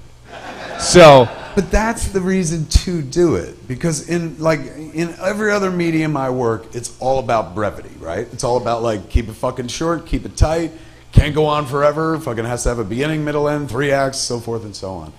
When you're doing press, it's all about keeping it tight and shit. What I've always loved about podcasting is like there's no time limit here. Like just go as long as you fucking want. And clearly we're going on hour 4 right now and shit. So I like that, the freedom to just fucking express. So like, one of the other things I did in the course of the last week was I went over Shannon Doherty's house and did her podcast. And it was lovely to see the medium through her eyes. Again, I've been doing this since 2007 and shit. She is brand new to the medium. And she talked about, she's like, this is better than fucking therapy. She's like, I feel heard. I get to talk about things that like nobody ever asked me about and stuff. And that will always be like intriguing to me. Freedom to speak. I've always held this theory that human beings need 3 things: food, fucking, and to be heard. And podcasting, the root of that has always been to be heard. I'm just wondering if I've been heard enough. And that's me saying it. And I love the sound of my own voice. So anyway, that's where I've been thinking. But thank you for that. That was very kind of you to say that it wasn't podcasting. You're right. I'm a salesman first and foremost. I said that to my kid like fucking 2 months ago. She was like something about like blah blah blah. You're an artist. And I was like, I'm not an artist. And she's like, yeah, you are. And I was like, no, I'm a salesman. She's like, what are you talking about? I was like, I just sell Kevin Smith. She goes, oh, it's so disgusting to hear. And I was like, why? She's like, because you're supposed to be an artist. I was like, oh, now you sound like the fucking internet. Let me be whatever I'm going to be, for heaven's sakes. And I'm still figuring that out, even at age 53, as I'm sure most of us are, man. It's okay to not know where you are, kids. The important thing is always be asking the question, where am I? And, I've been asking that a lot lately. Hopefully not in the trunk of a car. Yeah, fucking hopefully true. This show really fucking got off the rails. Once you were like, show, let's take it off 3 hours now. Let me tell you guys, I don't know where I am anymore. Yes. I feel like he's having an identity crisis right in front of us. Ladies and gentlemen, kids of all ages, people everywhere, did you have a good time this evening?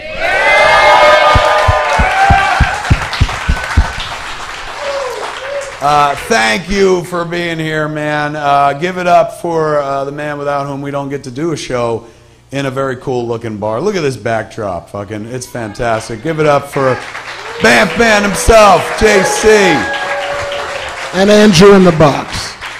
And Andrew in the box. Don't forget, every time you see an image up there, including us, and every camera change is done by Andrew. Give it up for Andrew, ladies and gentlemen. Here at the Scum Villainy Cantina, it's a bar. They serve alcohol, they serve food, and that wouldn't happen without the staff. Give it up for the staff of Scum Villainy Cantina. Ding, ding, ding. But we got no show without the guy standing to my left, ladies and gentlemen. Give it up for the great Marc Bernardin, everybody. Thank you.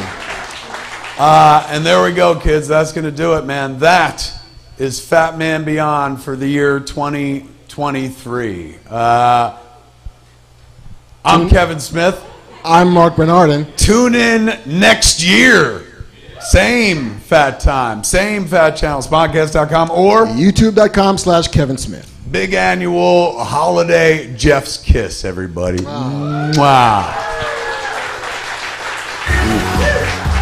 This is the Maquette. Greetings, everybody, and welcome to the AKA Ask Kev Anything. Every saga has a 10-year anniversary, ladies and gentlemen, and this is what happens when Jay and Silent Bob get old. I'm Kevin Smith. Cheers,